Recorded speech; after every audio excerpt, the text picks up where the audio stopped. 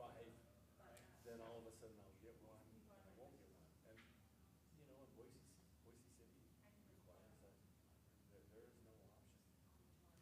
Well, but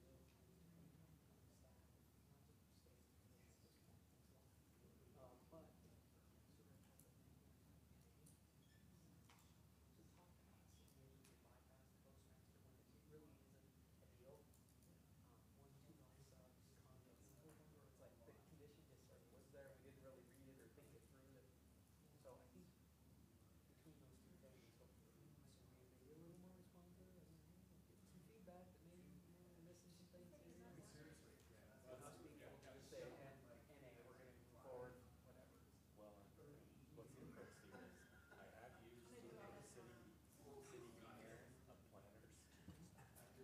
bills, and included them, and I got, she signs off, and I'm going. if you try to let me know, yeah, more at this point, I told council, see what she acknowledged some of the slows that the has been process, but let me know. Okay.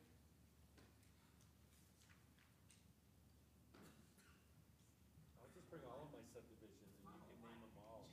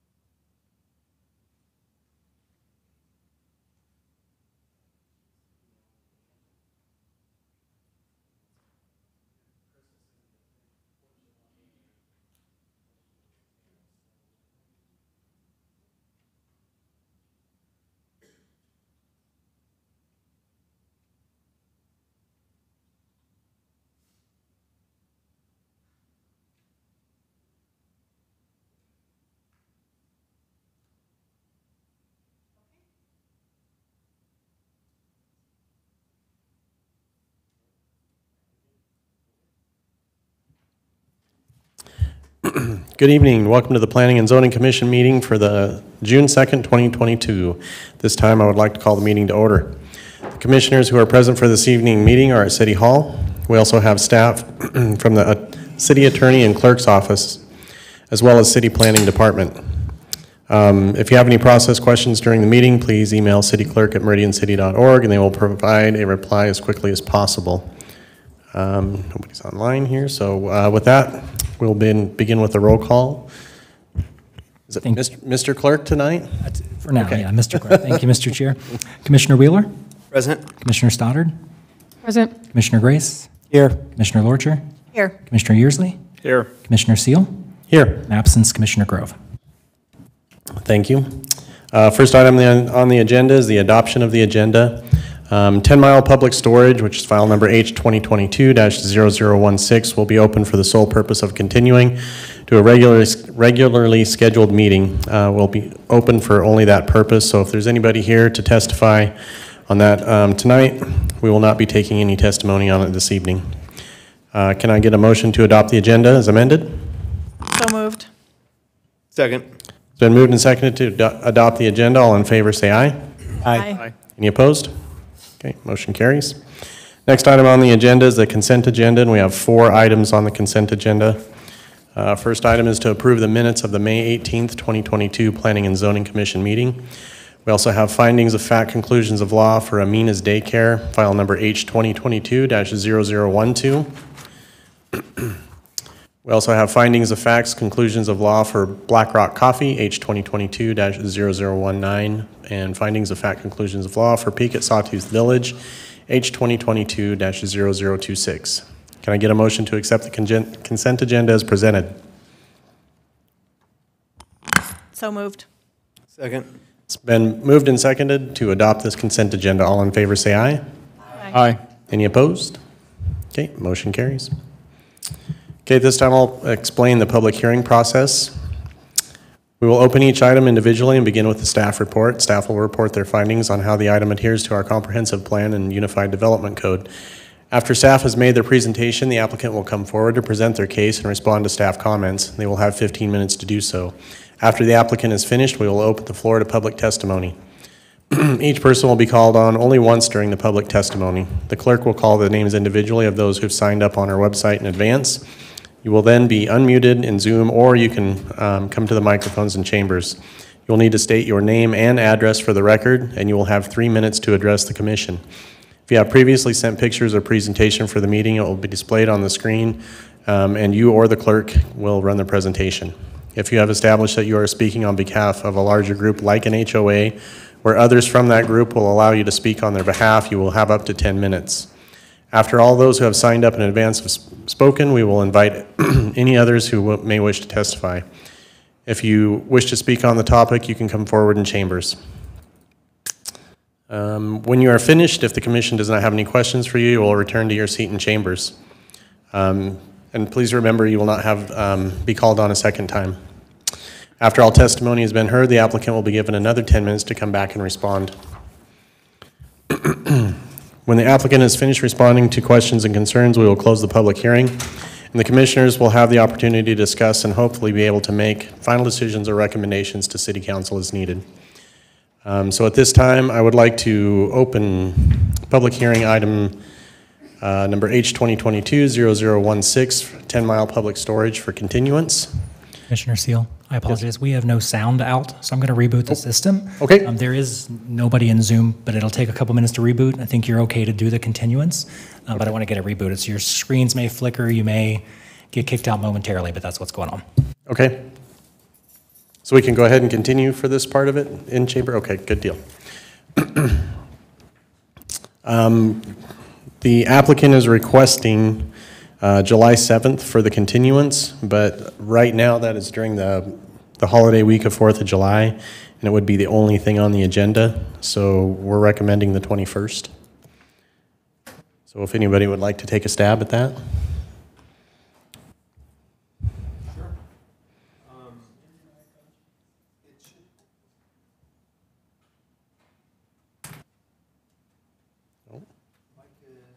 Mike Tyler. Yeah, Oh, all right. I'll just be loud. well, that won't work. Yeah, sorry, we'll have to wait. Okay. Your mic's on? Somebody else can take it then. Can you hear me if I talk? Sorry, Mr. Chairman. Mr. Chair. Okay, I'll take a stab at it. Go right ahead. So Mr. Chairman, I'd make the motion to move this agenda item number 5, H-2022-0016 to our regularly scheduled meeting on July 21st. Second.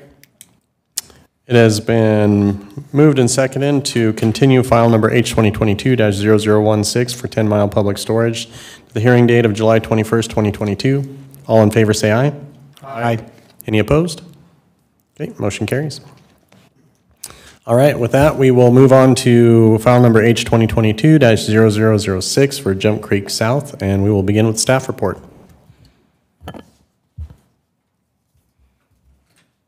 Recording in progress.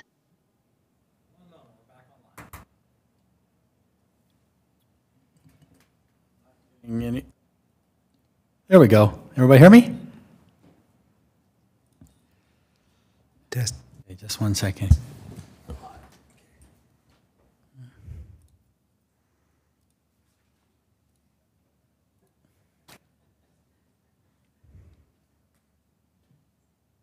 Okay, good evening, Planning Commissioners. Alan Tiefenbach, Associate Planner with the City of Meridian. Good evening. Okay, this is a proposal for the Jump Creek South preliminary plat. I'm going to go through this quickly. This is pretty much more of an administrative process.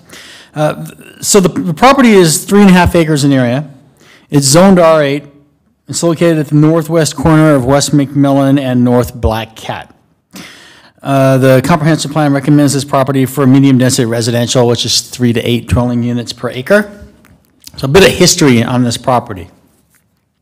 There was an annexation, a preliminary plat, and a development agreement that was approved in 2014 for what was known as the Jump Creek subdivision, and this was part of the property. What you're seeing on the left is the vicinity map that was done for the 2014 annexation. What you're seeing on the right here is the original preliminary plat as it was approved. This preliminary plat included about 86 acres, and it was 300 single-family lots and 2 multifamily lots. So you see all the single-family here. If you look up here on the northeast corner here, that is 1 multifamily lot here. There is another multifamily lot down here in the southeast corner. Again, so this was 318 lots and 2 multifamily lots. Now, since that time, there's been 6 final plats that have been completed, and that's totaling 308 total lots. That includes the first multifamily project, which is up here, again, at the northeast corner, and this was 7 multifamily lots. The Planning Commission may remember there was at least a few of you that were on Planning Commission at this time. In 2021, there was a conditional use permit for the first 7 fourplexes. Those are fourplexes are required under conditional use, and that, again, was for this multifamily lot here. During the review of this project, it was discovered that Jump Creek number 4, which was the plat that was intended for the fourplexes, was platted as individual lots for each fourplex, whereas if you look at this preliminary plat here, all of those fourplexes are shown on 1 lot. And I've sort of outlined that here to make this less confusing. So on the left was the original preliminary plat, where you can see the fourplexes on 1 lot. That's what I put here in red. The plat on the right is what was actually platted. This was an error. This shouldn't have been done, but this was platted out as 7 lots. The intent was to have each fourplex on an individual lot. Staff caught this mistake, brought this back to the applicant, and the applicant conveyed to staff that this is what they wanted to do, and when the next multifamily quadrant, which is what you see here, when that one is subsequently platted and built, they're going to want to do the same thing with that. It's going to be 12 fourplex units. Small error. The problem is that what this does is, although the number of units and the number of houses don't change, it has brought the number of lots over what was the approved 320. So 318 single family and 2 multifamily lots. It would take them an additional 20 lots over. The solution to this was staff talked to the applicant, and the solution was to plat out a new preliminary plat for the final phase of the additional 20 lots. So again, when you see here on the top, this was the approved preliminary plat for Jump Creek. What you see on the bottom here is what's being proposed, which is the new preliminary plat for what is being called Jump Creek South. Exact same number of lots, exact same number of open space. Nothing has changed. Exact number of, same number of units, same configuration of lots, same configuration of open space. The only thing that has really changed is that all of the fourplexes are now being platted on individual lots instead of 1. It's important to note that under our present code, because this parcel is only 3.5 acres in size, they would not be required to provide the common open space. However, the Jump Creek Development Agreement, the one that was originally approved for this, has this in it, and all of the open space and the amenities are all included as one package. So even though this is now a new separate preliminary plat to account for that plat error, everything else would be governed by the same development agreement. With that, I would stand for any questions, and/or I have finished my presentation. All right. Would the applicant like to come forward?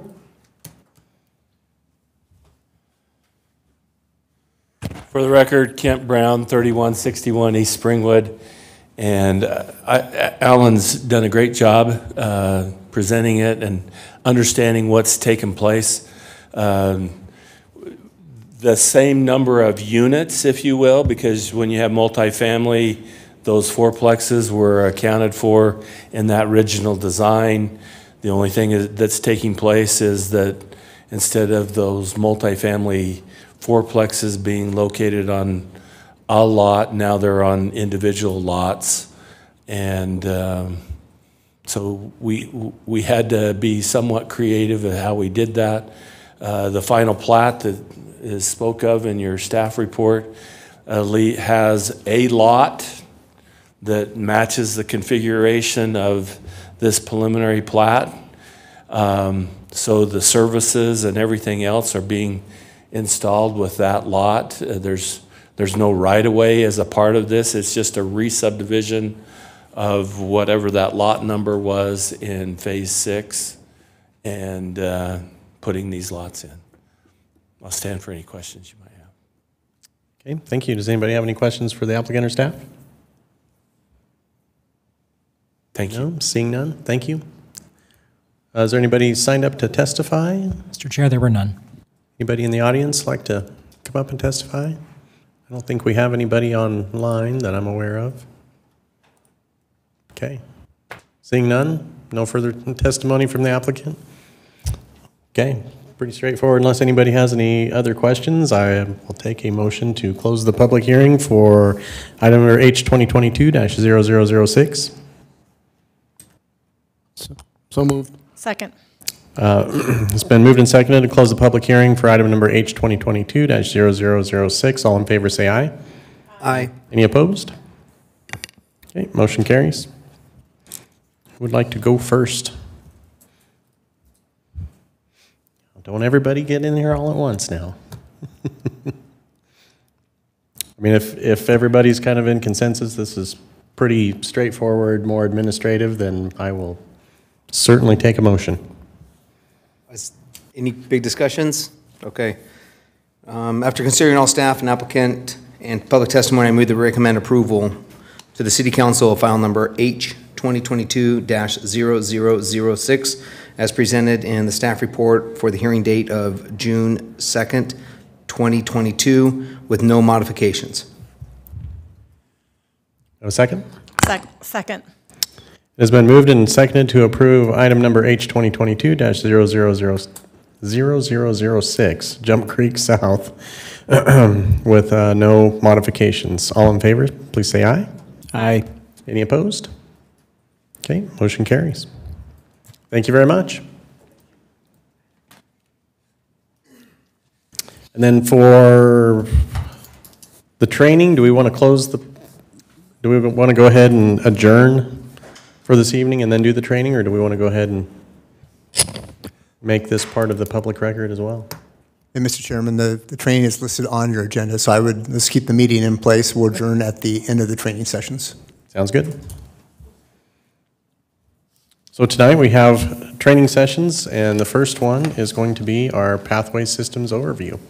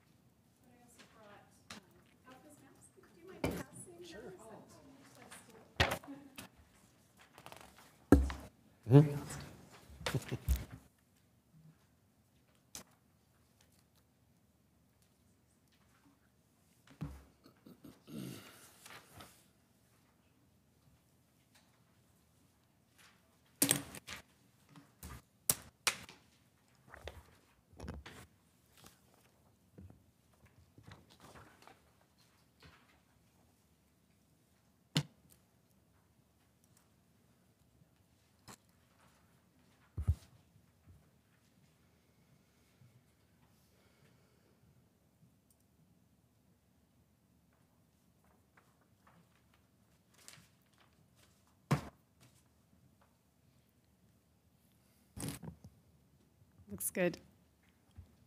Is this on? Good evening, Commissioners. I appreciate the opportunity to be here and give an overview of pathways. I know you've probably seen pathway conditions come in, so you obviously have an idea of how that dovetails into the development approvals process. So I'm just here to I'm not sure how much I thought of it as a training, but just provide a broader context and a little bit more information about the pathway system. My name is Kim Warren. I am a licensed landscape architect. Now I'm kind of all about pavement and planning. I'm with Parks and Recreation upstairs, and actually work as much with the community development staff as my colleagues up there. So in terms of an overview of pathways, I'll speak quickly to this picture, is new pathway out at Owyhee High School. I did have the opportunity to meet Andy on our recent Pathways tour. I should say Commissioner Seal. That's okay. But I appreciated you attending.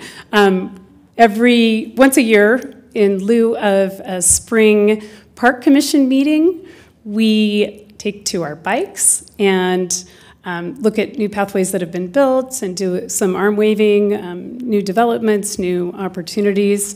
It's been really fun the last couple of years because our system has gotten a lot bigger. So we can actually ride bikes the whole time. We don't need a pickup and a transport to some other part of the system. So we're going on long rides, and it's been fun. So we started at Owyhee High School this year. But back to the overview. I'll give you a bit of history, and then just talk about the general framework and how the pathways system is organized. In lieu of our aging master plan, we tend to use GIS as our plan for pathways. So I will give some information on that and also our process for keeping that current. And then growth has been a big driver of pathway development, it's a plus that I try to remember when growth can feel challenging. So we'll talk about some of that impact and then a few city projects and kind of what our mission is in terms of in-house projects for pathways. So in terms of history and evolution, we would not have a pathway system if we didn't have a master agreement with the Nampa and Meridian Irrigation District. Irrigation districts historically have been difficult to work with, and this agreement predated my time at the city, but it's been a really valuable tool. They've been a great partner. Once we got them to not say no, we worked out this agreement back in 2000 to establish some basic rules for how we might share their facilities to build pathways. And the value of this agreement is that we kind of agree once, it's a bit of an umbrella, and then any other pathway that gets permission to be built on their easements just kind of plugs into that master agreement, so we don't have to renegotiate it every time. I've also found that Boise, with their new pathways master plan, and some other cities called a lot in the last year to say, how are you working with the district? So it was fun to learn that Meridian was a bit of a leader. And so that agreement with the irrigation district, it covers access, and we tend to get permission as to, where we actually do build those pathways. Their concerns were largely based on safety, so we follow their rules. If they need a fence in a certain scenario, we will require a fence. They, through this agreement, wanted to put all the responsibility on us for pathways, so we take it. And then we, in the process of getting easements or permission to build pathways, we pass some of that maintenance and responsibility through to developers and homeowners association. And I'll speak a little bit more about why later. And there are various things like within the easements we can't plant trees, anything that gets in the way of their operations. So we try to respect their mission while still carrying out ours, and it's worked pretty well. It also protects the district. There's a notion of recreational easement. It was a state law that was, the scope of which was enhanced. I won't try to speak to it, as I'm sure Mr. Starman could do a better job. There is some protection for owners who allow recreational facilities to pass through their properties, but this agreement just helped the district to feel even more reassured. So I just like this quote. It's a bit punny, necessity is the mother of connection. And I think it's really true of Meridian. We worked so hard to get the agreement that enabled the pathways because we don't have a river and a greenbelt, and we don't have foothills, which are more natural open areas. What we had were linear open spaces along canals. So we try to be really mindful, and I do try to thank Nampa Meridian and just remind people that that is the spine of our system. It's some of our best pathways, natural linear open areas. So after the agreement, before I got to the city, there was an original master plan document done.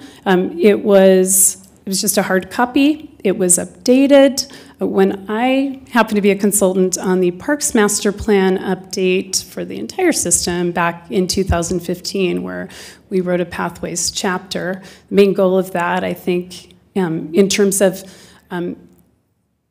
sharing some responsibility for maintenance with those HOAs, is we determined that we were going to be up to 130 some miles in the system, and for the city to own and maintain all those pathways in perpetuity, it was an incredible amount of labor and money and pavement, and we really weren't equipped to do that. So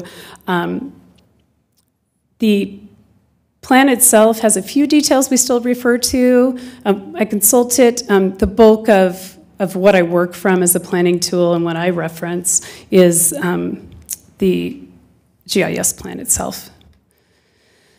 So the framework originally identified by that master plan had this basic connectivity concept. I think of it, and I like it because it sort of stays in your head. It looks to me sort of like running circle with a yellow belt of rail with trail. But the idea is a big loop of connectivity through the city. It's a little bit more of an urban setting, and then these canal pathways along the 10-mile creek and the 5-mile that that intersect. And with that basic framework is the idea that from any neighborhood, people we're working toward having safe routes or micropaths or ways to get on that system and have some overall connectivity. At the north part of the loop, so I guess I will say in 2015, there had been a history of paving pathways kind of wherever we could build them and had permissions.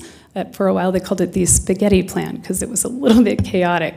And so as a part of the 2015 effort, it was decided to really try to focus pathway resources on just a few pathways with the aim of let's get some continuous miles so it starts to feel more like a system that takes you somewhere. So the 5-mile and the 10-mile pathways, sometimes they're known as the 10-mile creek pathways or 5-mile creek, and also the rail with trail were identified as priorities. Rail with trail is a really long game. It's a wonderful idea.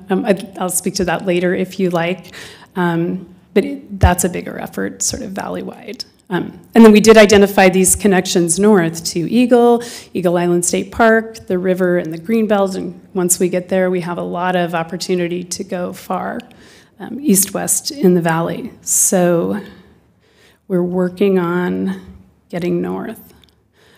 So this is a map. It's the north part of our working pathways map that highlights the loops, and you can kind of see how they lay in a little bit more actually within the city. So the pink, well, I guess to back up a little bit, and this will show on your maps. The symbology is just a little different, but the solid red lines are existing pathways. The dashed line, orange lines here, and I think they might be dashed green on your handouts. Those are proposed pathways, and then the routes are highlighted. The loop in the pink color, the 5-mile pathway, which has, currently it has about 5 continuous miles, sort of starting from about 10-mile to the southeast. So that's our biggest run, and then in the aqua blue color, the 10-mile creek pathway, which also has parts that continue further to the southeast. And then we use GIS, as every department does. It's such a great tool for planning, and it allows us to keep things a bit more current. So we have an adopted pathways layer, and that really kind of functions as our plan. It's available online. During the pandemic, I know many things became much more interactive online, and this was something that we did add. You can get to it through the Parks tab on the website, just Parks and Pathways. And I think I have a pointer. Anyway, the map over on the right side of the screen is interactive. You can zoom, you can pan through that, and it will give you, you're able to get more detailed information. There are some links where you can print the Pathways map, more like what you have in front of you. And then you can also get to those resources through the Community Development website, through transportation and bicycle and pedestrian resources. So the adopted plan, it's law, essentially, that's incorporated into the development code. That's what we absolutely have the ability to condition to developers. But recently, in terms of keeping the plan more current and processes for updating, GIS worked with me. They've been great to create an editable map, but it's really only the pathways layer. I wish I knew more about GIS. I know enough to know what a powerful tool it is, but this is kind of isolated so that I can make some minor changes and not mess anything up further into the system.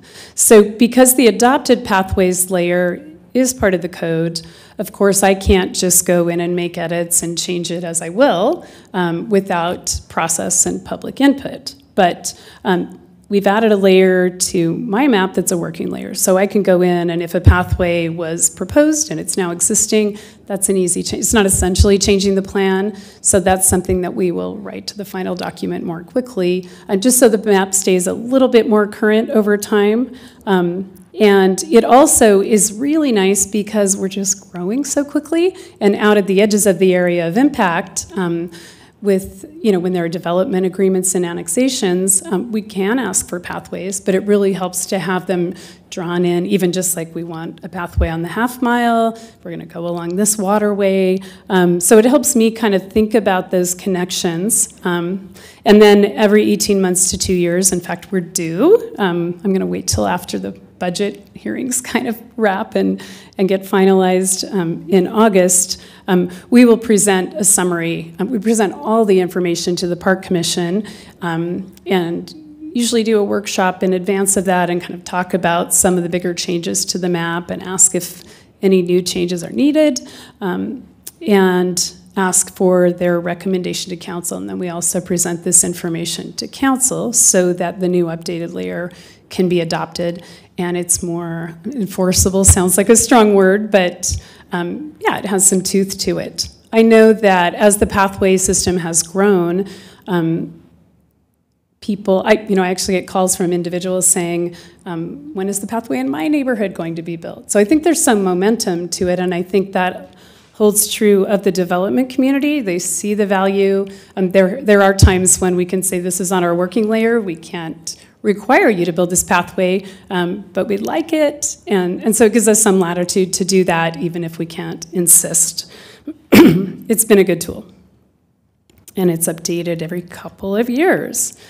Private development really has constructed the bulk of the pathways. I did put together some numbers for the mayor's office prior to the state of the city, and I think my estimate was 4 to 5 miles of new pathway built with development in the past couple of years. That's just an estimate. But yeah, that is a big engine to get things built. And I mentioned that part of that agreement is to have the pathways owned and maintained by the HOAs. These tend to be in newer areas of town, obviously, where development is occurring.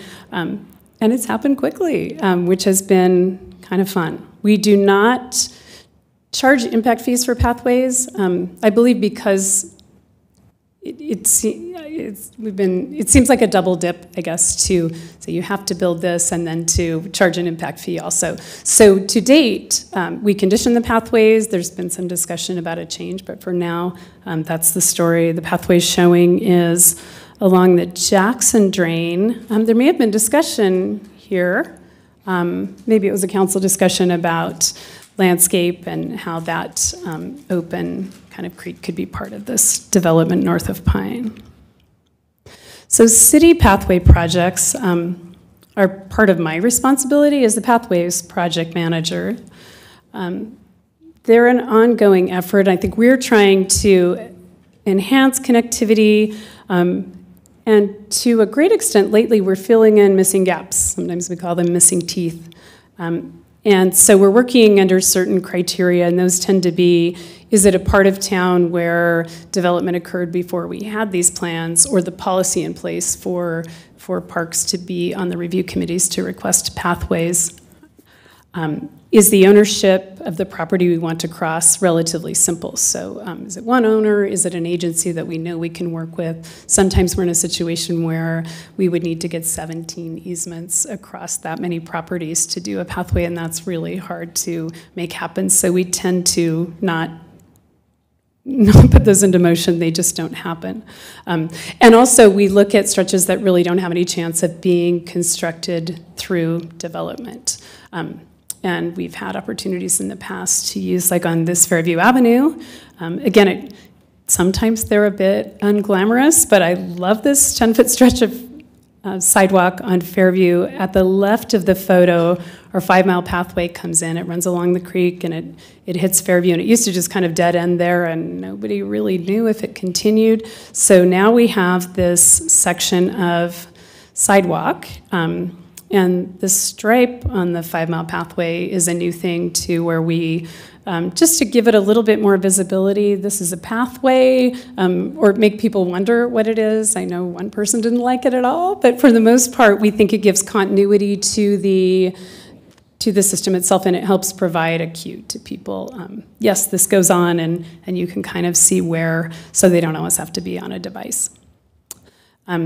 So we started out, the last couple of years we've been focused on these infill projects, and originally we started with a dozen, and we've kind of winnowed it down to the more realistic ones that kind of fit our criteria. So I've got the projects keyed out, and I've mentioned a couple of times that we're really working to head north at Linder and Locust Grove. So these are all projects within that have been designed, nearly designed. Some are out to bid and awarded. Some are just in the process of being awarded, but they're all going and headed into construction this season.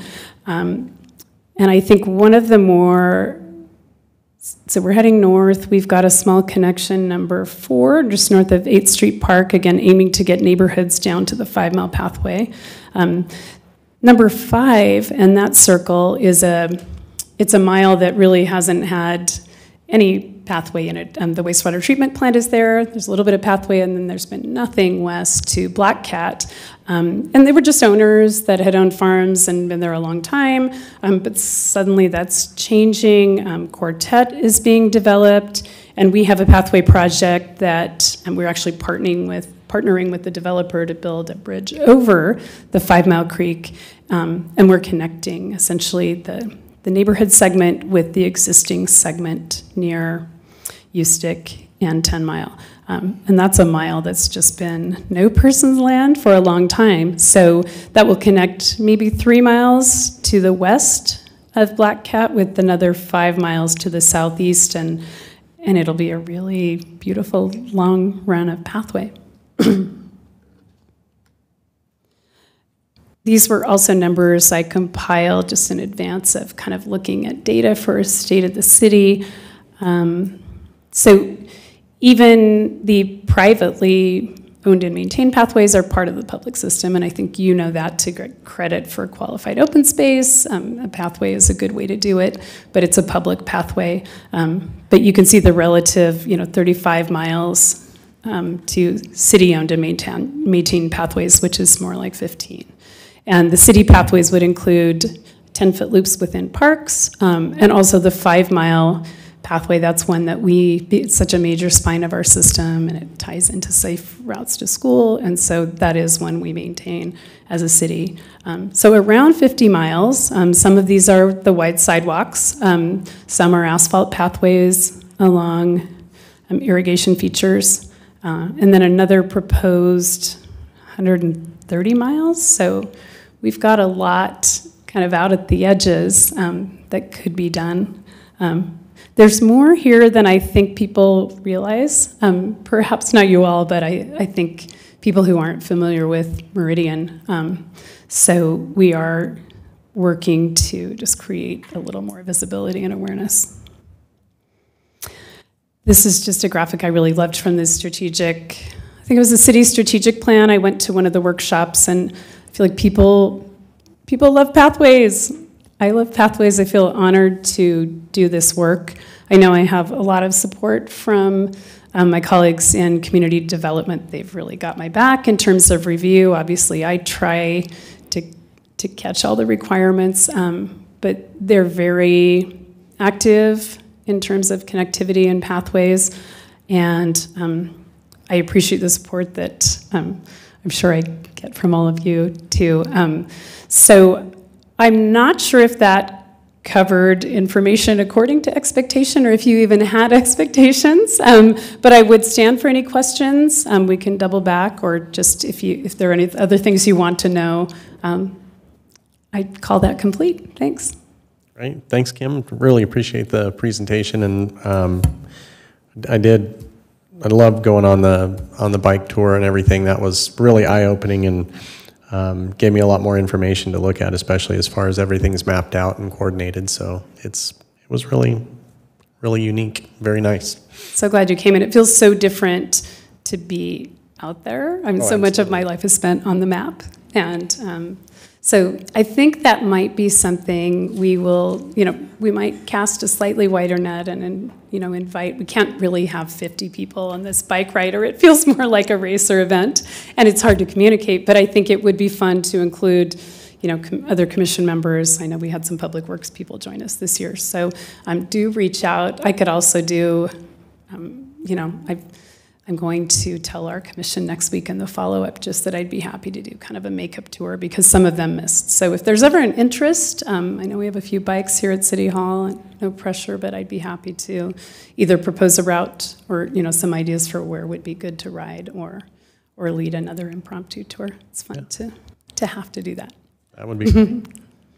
Anyone else? Anybody have some questions, comments? Yeah, Mr. Chairman, thank you, Kim. That was really eye-opening to me. I'm on an HOA, and I didn't even know that these went through our subdivision, and just looking at them, it makes sense. I kind of go, oh, that's why that's wider and that's different than, so thank you for that. But a question as far as for the commission is concerned, is it fair to say, though, that we should be cognizant of, when we get projects brought before us, of any certainly direct effects? I would assume they cannot impede any of these, but even indirect negative possible effects of anything that might, be detrimental to these pathways. Is that sort of a fair statement we should be watching out for? Yes, Commissioner. I think one thing that I'm very careful of is the irrigation district, and I try to be very explicit with development applicants that, we can only condition things on the private property, the subject property. We can't require anything to be built within those easements. Someone may get permission to do that, What happened? and that is acceptable. Oh, looks like we had somebody fall. Oh dear. Okay, yeah, me too.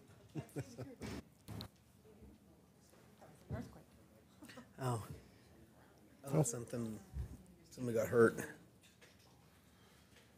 Okay, Chris? All right, sure, okay. But back to your question, Commissioner Grace. I guess I do try to watch out for the requirements of the irrigation district. We don't want to miss these. I mean, this is our chance to get through, and it can be incredibly, not so much with these HOAs, but we don't want to miss that chance because it's easy at the time of development. Someone's going to need to build a 7-foot sidewalk anyway. That may as well be 10. And then there is an opportunity for them to build it even off their property. We just can't require that. There are sometimes conflicts or discrepancies between what the code will require landscape-wise and what the irrigation district will allow. I think a lot of that has been worked out, but I know sometimes there are, and I probably don't know the planning terminology, maybe you need to seek an alternative compliance because, it would say plant trees along the pathway, and the district would say, no, you can't plant trees in our easement. So there are issues like that where sometimes it has to be finessed, and that landscape can happen elsewhere. But I consider myself I try to uphold the rules of our agreement just because it is so key to the system. We have a good partner. I'd like to keep his life as simple as possible. But I generally feel really supported in this job. I'm sure you're all a part of it. Are there any more specific questions? Did that answer your question? No, thank you, that did. I Okay. just awareness on our part. Yeah. Anyone else? Go ahead, Commissioner Lord. You alluded to a possible Rails and Trails program. Is that something that's currently being discussed or something for the future? It has been discussed for a while. In Meridian, locally, we have a rail with trail project just west of City Hall that we've been working on getting right-of-way for. So it would be the mile, it's only alongside the corridor, and that's as close as we've gotten to date, but it's the mile between Meridian Road and Linder, I think, is the next. So that's a near-term aim. When development occurs next to the corridor, the rail with trail shows up on our pathways map, but it's outside of the irrigation right away because we haven't had those talks or negotiations.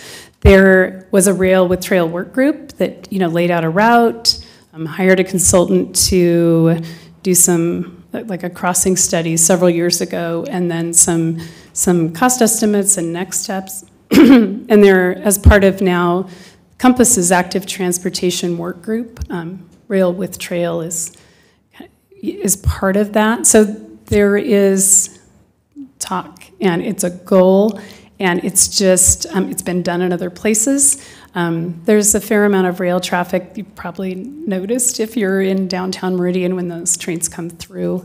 There are a few rail spurs. Like the irrigation district, the railroad and their clients are really worried about conflicts. So I think it's going to take a while, but ultimately the vision is for that pathway to go from, share a portion of the corridor and go from Nampa to Alto Micron. So it would be really a huge commuter asset, but I think just a long game. There are active things going on, but not a lot of momentum until we can kind of engage more fully with the railroads. Mr. Chair? Go right ahead. Hello, Kim. Just a quick question here, or I've got several here that kind of spurred my thoughts on this. One was, are there any federal funds that come through in order to help out within these pathways? Because I know that they are interested in also supporting like alternatives to just normal vehicular transportation. So I didn't know if we were able to tap into that. Yes, Commissioner. In fact, we, on the rail alongside trail that I was just talking about west of City Hall, we do have some federal funding. I think, boy, Caleb would probably know better, LTEC or some federal funds for pathways. And we've kind of had those on hold, and we just heard that we're going to be able to do a land trade to complete the right-of-way out to 3rd Street. So yes, we're scrambling now to use some of that federal funding that was approved years ago on half of that rail with trail, again, alongside trail from Meridian Road to about 8th Street. So yes, we do that sometimes. It can be, there are more requirements to meet with the federal funds, obviously, but we've geared up to do that. We're smarter about some of those than we were a few years ago when we ran into, well, yeah. Sure. What else? I just remembered when I lived in Sacramento, they had a pathway there that went from Old Town Sacramento clear out to Beals Point. It was 32 and a half miles, and you could ride your bike the whole way, and they actually used federal funds in order to do that because they looked at it as an alternative green pathway on it. So it was just kind of like, oh, maybe we could tap into use some of that too for it. So that's Yeah. great. Another question I had was, are there any sort of like, I think you kind of addressed this a little bit, but like jurisdiction or tension issues between like HOAs and the Nampa Meridian Irrigation District when it comes down to some of the maintenance requirements that they're asking for? Or what do we know about that? I mean, I understand that we hand it off, right? The city hands it off and then it's out of our hands, but sometimes we might hear some things on the back end of that. Are we hearing anything on that where we're hearing some tensions? Well, Commissioner, I do get calls, and try to kind of step in when I can. I know that Greg Curtis at the Irrigation District also gets calls. People worry if they're cutting vegetation, and sometimes it's our job to say, well, they have a mission to do, and these are their properties, and if they need to get vegetation out of the way, they can do that. I do know that they will wait for some of the baby birds to kind of fly the nest before they do. I mean, there's some thought given to that. I know we just had a case with an HOA in South Meridian where they wanted to do repairs. They were aware that that was their responsibility. They do need to check in with the irrigation district and get a license agreement to do that work and to be doing work within the easement. So I do some fielding of calls and kind of explaining of rules. I think it works pretty well. I think there are going to be cases with maintenance later on where there will be a lot more pathway. It's new now, relatively, that need to be maintained, and we'll see if this policy works for the city if we need to change. Okay. What else? The width on the pathway does vary, correct? On that, it can be up to 10 feet, 12 feet, whatever, and it can be down to 7. It just kind of depends. It can be asphalt, it can be concrete. You can go back and forth on that, right? Or even gravel at this point, or dirt? We don't have any provisions for gravel pathways. Okay. As a runner, I love a gravel pathway, but it requires more in terms of ongoing maintenance. So we allow asphalt and concrete. We do like them paved, our minimum width. We usually ask for a 14-foot easement, so it's a 10-foot pathway with two-foot shoulders. That can vary if it's up against a roadway or a right-of-way. But yeah, that is our minimum to count like as an amenity, is that 10-foot for the multi-use pathway. There may be a couple of spots where it necks down, but that's kind of unofficial. It's not our standard. Gotcha. And then the last one here, the question I have is, some of these pathways go through some pretty major intersections too, right? Like I'm looking here at Eagle and Overland. That's if I'm on a joyride or walk or with strollers or whatever with my kids or whatever the case is. Which none of my kids are in strollers, so I don't even know why I brought that up. But I was having a flashback. Sorry. But if I was to go through there with a group or something like that, that intersection would be pretty tough to go. And then to see how that would cross over the interstate, I-84, with the clover leaf, and all these kinds of things. So I'm wondering, what do we do with the safety side on the pathways? What do we do with things that maybe there's alternatives for these kinds of pathways to where people can just kind of get on these things and just enjoy without the busyness around them? Yeah, Commissioner, I absolutely hear you. Big roads here, lots of traffic, it moves quickly, and even a signaled intersection you feel a little vulnerable. Up in the northwest, I know where Linder Road is extending along the river into Eagle. We're working on getting a pedestrian underpass at I think it's just the Greenbelt there. So we're talking about a vertical separation wherever there's a possibility. There will be an opportunity to do that at the 5 Mile Creek and State Highway 16. So State Highway 16 goes north, it's just offset from McDermott. It's kind of out by the new high school. So we will have a chance there for a pathway. It'll need to cross McDermott, but I believe it'll be sort of a frontage road at that point. And that'll be a relatively long run. We look for those opportunities when we do cross over the interstate on a vehicle bridge. We usually try to get that 10-foot or maybe even a little wider pathway. And I know that we have moved also with alongside arterial roadways rather than a bike lane, which is what ACHD tends to do in Boise. We've moved to a preference to get those facilities up off the roadway and be fully detached, just so that pedestrians feel easier and a bit safer and more removed. Commuters don't always like those as well, so it's an interesting balance. But that is kind of Meridian. It's the challenge of how do you. We looked at an underpass potentially to go under a future bridge at Star Road, but that right-of-way was 130 feet wide, and it was just such a long tunnel that it turned out to be quite expensive, and it just didn't feel friendly, especially for the cost. So we do have our challenges here, I think, in that the terrain is basically flat, and it's hard to get that separation from the roadways. We have mid-mile crossings of some of the, but the highways can be especially daunting. So I hear you, and we're mindful of it. We work with ACHD to get pedestrian dedicated crossings where we can.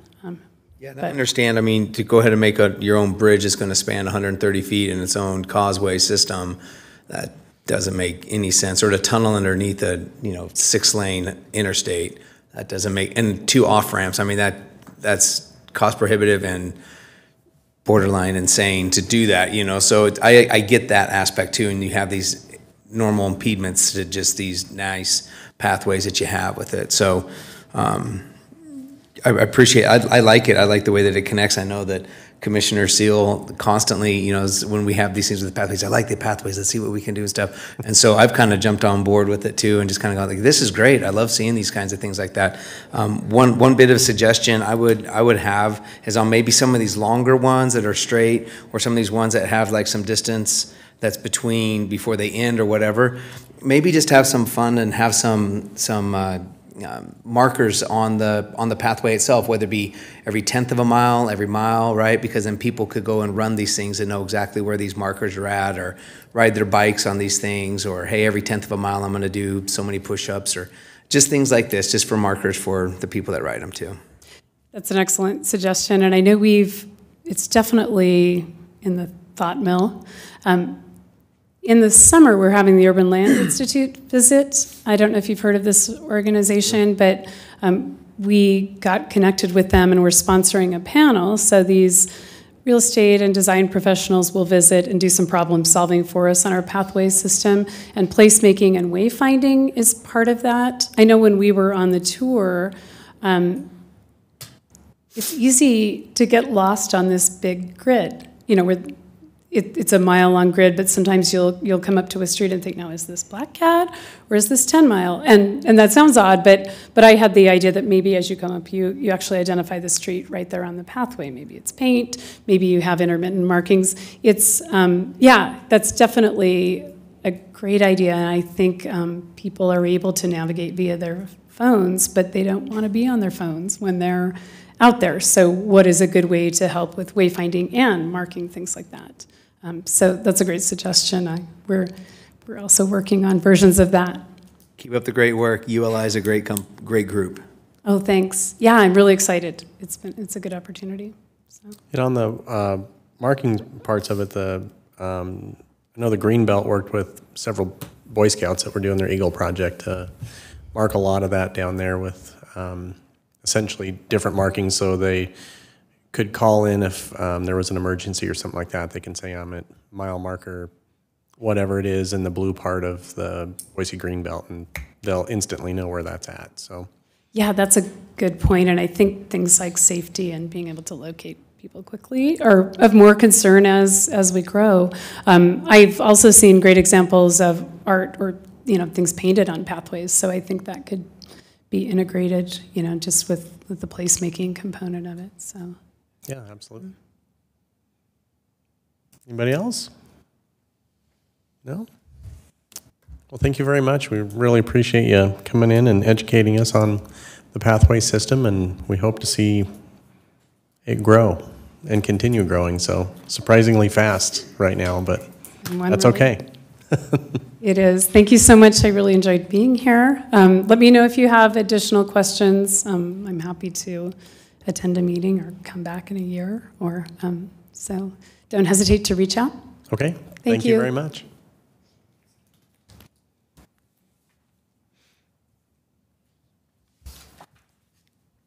Caleb, are you ready? Mr. Chair, I'm ready. Are you guys okay if I stay here? I'm pretty comfortable here in this seat. So, all right. So commissioners, thank you for this opportunity to address you tonight. Kind of like Kim, I don't know if this is a training necessarily, but I appreciate the opportunity to address you this evening and have a discussion anyways.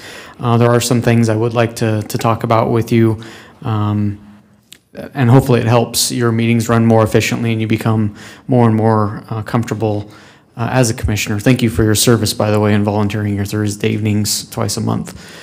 Last month, so if you don't know, we have a staff meeting prior to these meetings and kind of just run through the agenda, any last minute things that may come up regarding the agenda. And our last meeting talked to the chair and vice chair about looking for opportunities to potentially do something like this, maybe quarterly, invite guests from time to time, like the Ada County Highway District, maybe it's an irrigation district, the school district, understand a little bit more about their processes and procedures and codes, again, to make you more well-rounded, not inferring you're not well-rounded now, but just to, put some more of the puzzle together with maybe some pieces that you'd like to have. And I think that's part of the conversation we're going to have tonight is, you don't know what you don't know, but are there some things that you'd like to know more about? Are there some folks we should invite that you're like, you know what, this one I still don't understand. Maybe I could address it. Maybe we invite a special guest at a workshop.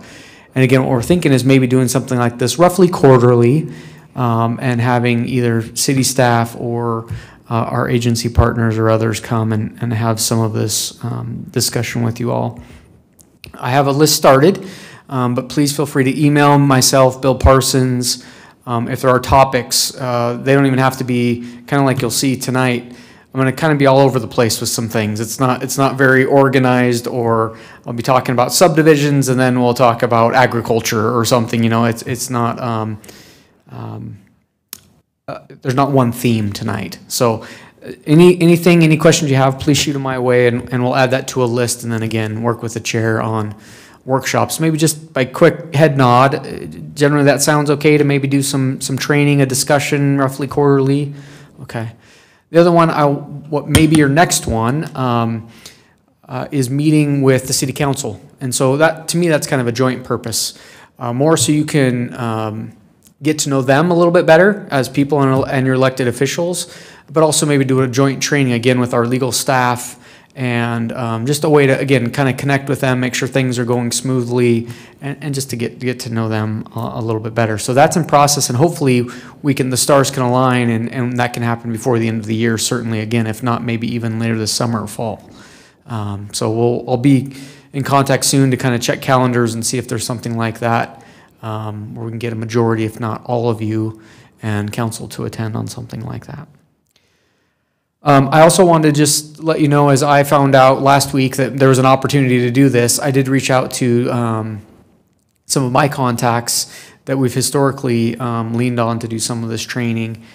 Other planners, some folks that deal with the Association of Idaho Cities and Idaho Counties, to say, hey, is there anything in Idaho that does some training for commissioners? Because this is a universal thing throughout the state.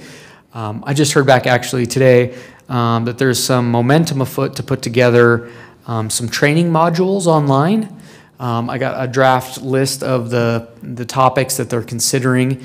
So as early as this October, they hope to have the first couple of modules available. So 5 to 8 minute video sessions on different topics, just for fun. And some of them are pretty basic and some of them are more advanced, and that's kind of how it will start. I just want to read some of the subtopics to you. I think this will be great. If there's other things you want them to address, though, again, please feel free to shoot me an email. I can let you know if they're already on their list of videos to make. If not, we can look to add it. But keys to successful planning in local jurisdictions, roles and responsibilities of a P&Z commission member, lawful conditions for decisions, findings of fact and conclusions of law, and quasi-judicial decision-making. Some of it sounds pretty dry, but I think it would be useful. Steps to building a better commission, actions that implement your comp plan, zoning variances, and nonconformities. There's probably about 40 or 50 that they already have kind of list, but those ones seem kind of interesting, and I think there, again, could be some value in that going forward. Like I said, I'm going to jump into kind of my the presentation.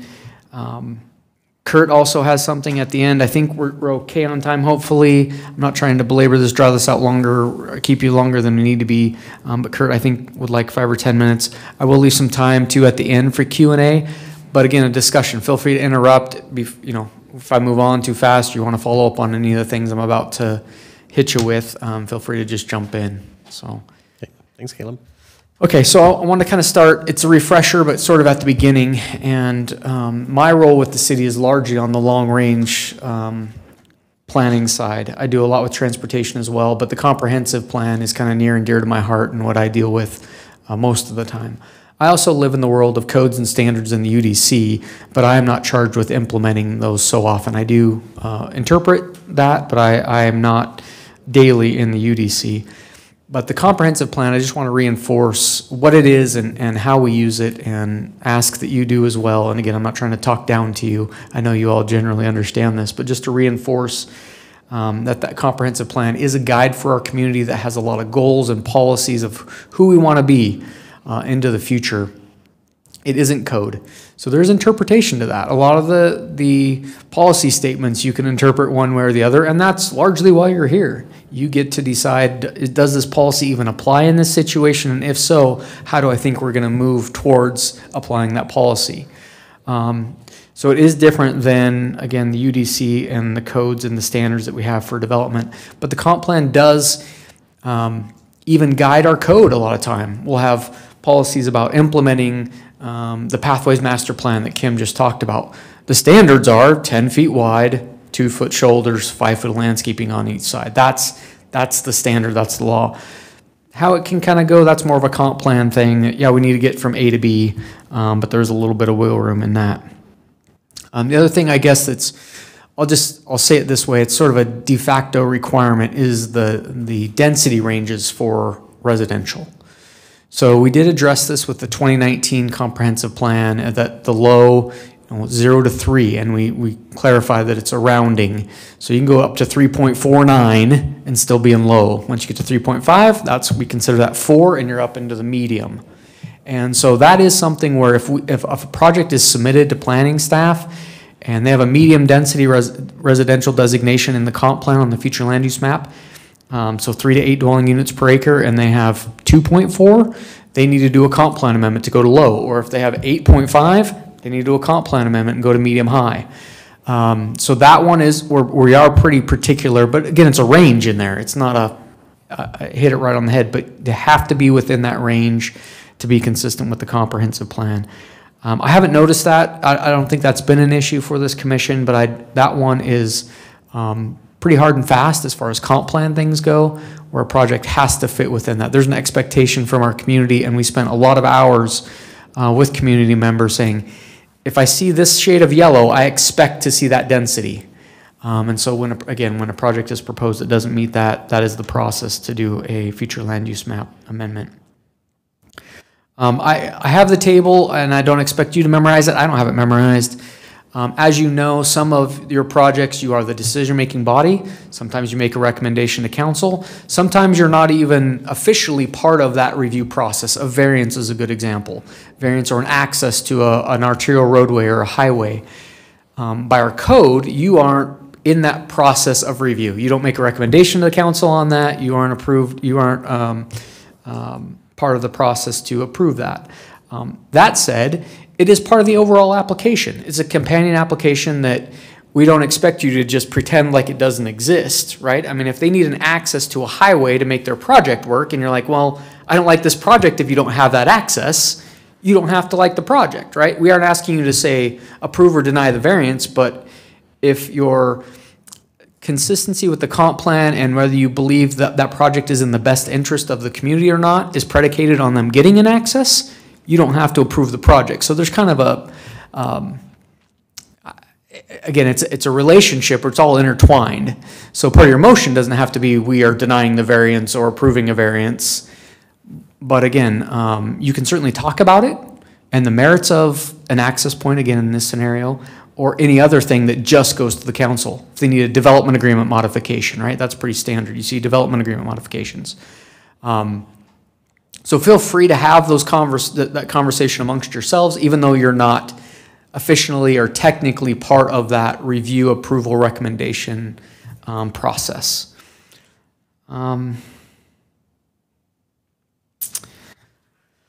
So staff recommendations are largely based on the comp plan and UDC compliance. The other piece of that, I guess, that we aren't privy to a lot of times, certainly we check the record and can see who's written the letter, but you know, the public testimony that is verbal, we aren't privy to. It hasn't happened yet. So when we write a staff report, a lot of the things you're reading about, we didn't have these perspectives. That is certainly part of your job, is to consider whatever you're hearing from the people that are present and providing that testimony. I just want to provide you some assurance, and I'm not encouraging you to do this necessarily, but don't be afraid either. If you don't agree with staff's recommendation, it is okay and appropriate, and we will sleep at night most of the times. If you disagree with staff's analysis and recommendation, it is okay. Again, the comp plan has there's some gray area in there, and that's why you get paid the big bucks, is to figure out, yep, this is Meridian, or no, it's not. And depending, either way, if staff recommended denial, you can recommend approval, or vice versa. So be confident in that. If you have questions on that, we can even help you with some of those findings to get there. Sometimes if staff has written a staff report for denial, there aren't going to be conditions of approval, so you'll likely have to continue that back to staff so we can draft up some conditions for approval if that's what you want to do. I will say I'm proud of my staff. They do a good job of analyzing projects and providing you that information, but we're not right all the time. And again, there's other elements for you to consider while you do your job. So my kind of follow-up to that point is we do spend a lot of time writing staff reports, and I would just request that you have to read every word, but become familiar with them, understand them, and if you don't, feel free to give us a call.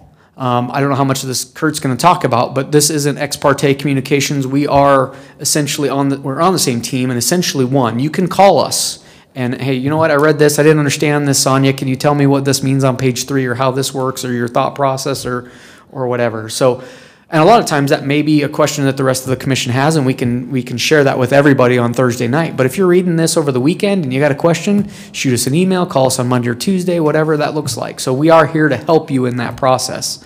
Feel free to reach out. I think that's pretty much what I wanted to cover there. Again, transitioning, and these transitions are a little rough. I want to provide you an update on the UDC updates. So for those of you that don't know, we have a standing committee, what we lovingly refer to as the UDC focus group. It is a wide range of developers, engineers, architects, citizens, staff from various departments, other agencies, and they're kind of on call. And roughly twice a year, we go through this process. We keep a running list of things in code that are either not clear or could change just because our society changes, our community is changing, and we vet these and discuss them through this UDC focus group. We've had, I think, 3 or 4 meetings already with this round of UDC focus group. We've got one more. We just sent out what we thought was going to be maybe the rough final draft. Got a request to sit down one more time and discuss that. So we're hopeful here by the end of the month we'll wrap that up, submit an application. So probably July or August, you'll see a UDC text amendment proposed. Some of the headliners on that, we're looking at the parking standards for multifamily and vertically integrated projects. So that, again, is a topic most of the time, probably when you have a multifamily project, we're looking at changing those standards. So you'll see that. Kim mentioned multi-use pathways. For those of you that don't know, ACHD is going away from the bike lanes for their arterial roadways and going to curb height multi-use pathways. So 10-foot wide multi-use pathway on their capital project. So when they widen a roadway, you're going to see not the bike lanes with the, the bike, not sharrows, but I can think of the symbol anyways, that there's a bike lane there, to again, a joint multi-use pathway above the curb. So we are addressing that in our code, that detached sidewalks are largely going away, and they're going to be this 10-foot facility instead of sidewalks. Live-work units and vertically integrated. I know you've had some discussions with some recent projects, and, oh, look, there's a little bit of non-residential right there. This is vertically integrated, or this is live-work. So we're tightening up those definitions and what qualifies as live-work and vertically integrated, and making sure that that's clear, the difference there. So just a few of the things that I know you've had conversations about over the last several months, and we're looking to clarify some of those things. I want to spend just a couple minutes too on roadways and transportation. So again, that's one of the things I'm pretty heavily involved with, and I just want to make sure you're up to speed as someone that serves on a city commission. You may get asked these types of questions, and so I want to arm you with as much information as you may need. I'm certainly not going to be able to cover all of it in the next few minutes, but I wanted to highlight some of the things that may come up. So our number one priority for the city right now is the Linda Road overpass as far as transportation projects go. This is an overpass of the interstate at Linda Road. So the entire project would actually go from Overland to Franklin, but the headliner there again is an overpass that would look like Cloverdale or even Locust Grove, real similar as far as a bridge over goes. Just last week, the interagency agreement between the city and Ada County Highway District was approved, and ACHD is working with Keller and Associates here, just downtown Meridian, to do that design work. The city has pledged up to $2.5 million to do that design.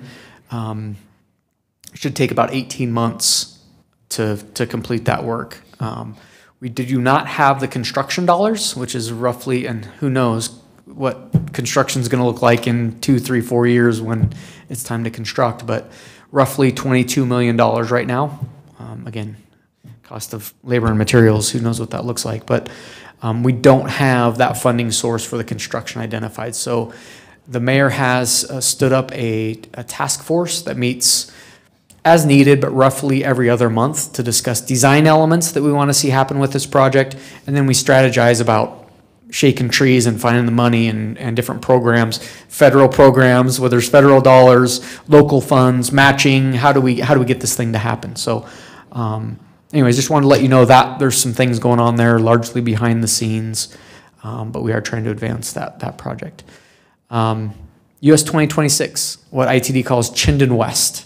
So a lot of construction has occurred. There's still more happening over the next several years. I want to walk you through that. Again, there's multiple phases.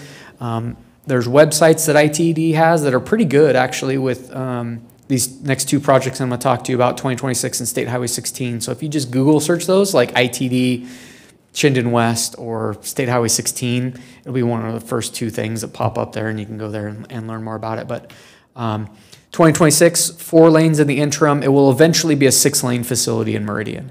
But they're going through the corridor, widening it to 4 lanes first, and then they're basically going to hop back and expand it to 6 and upgrade some of the intersections. I'm going to kind of walk you through that west to east. So, and I'm actually going to start in Canyon County because that's where they start, is Middleton Road. So that's about 5 miles outside of Meridian. But that first segment they have is Middleton to Star. So again, that's about 6 miles.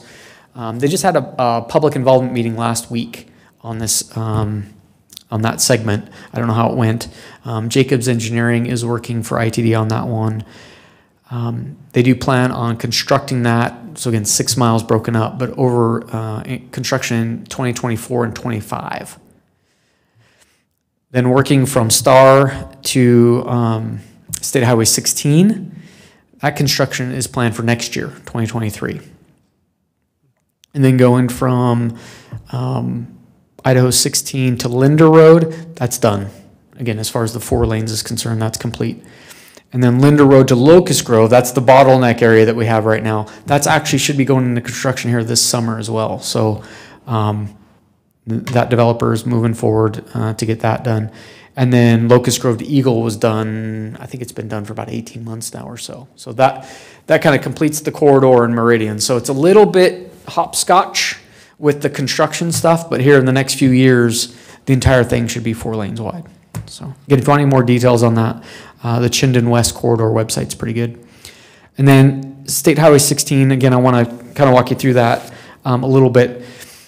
So originally, maybe a little bit of history on this, originally the construction was supposed to go all the way from Interstate 84 all the way up to 44.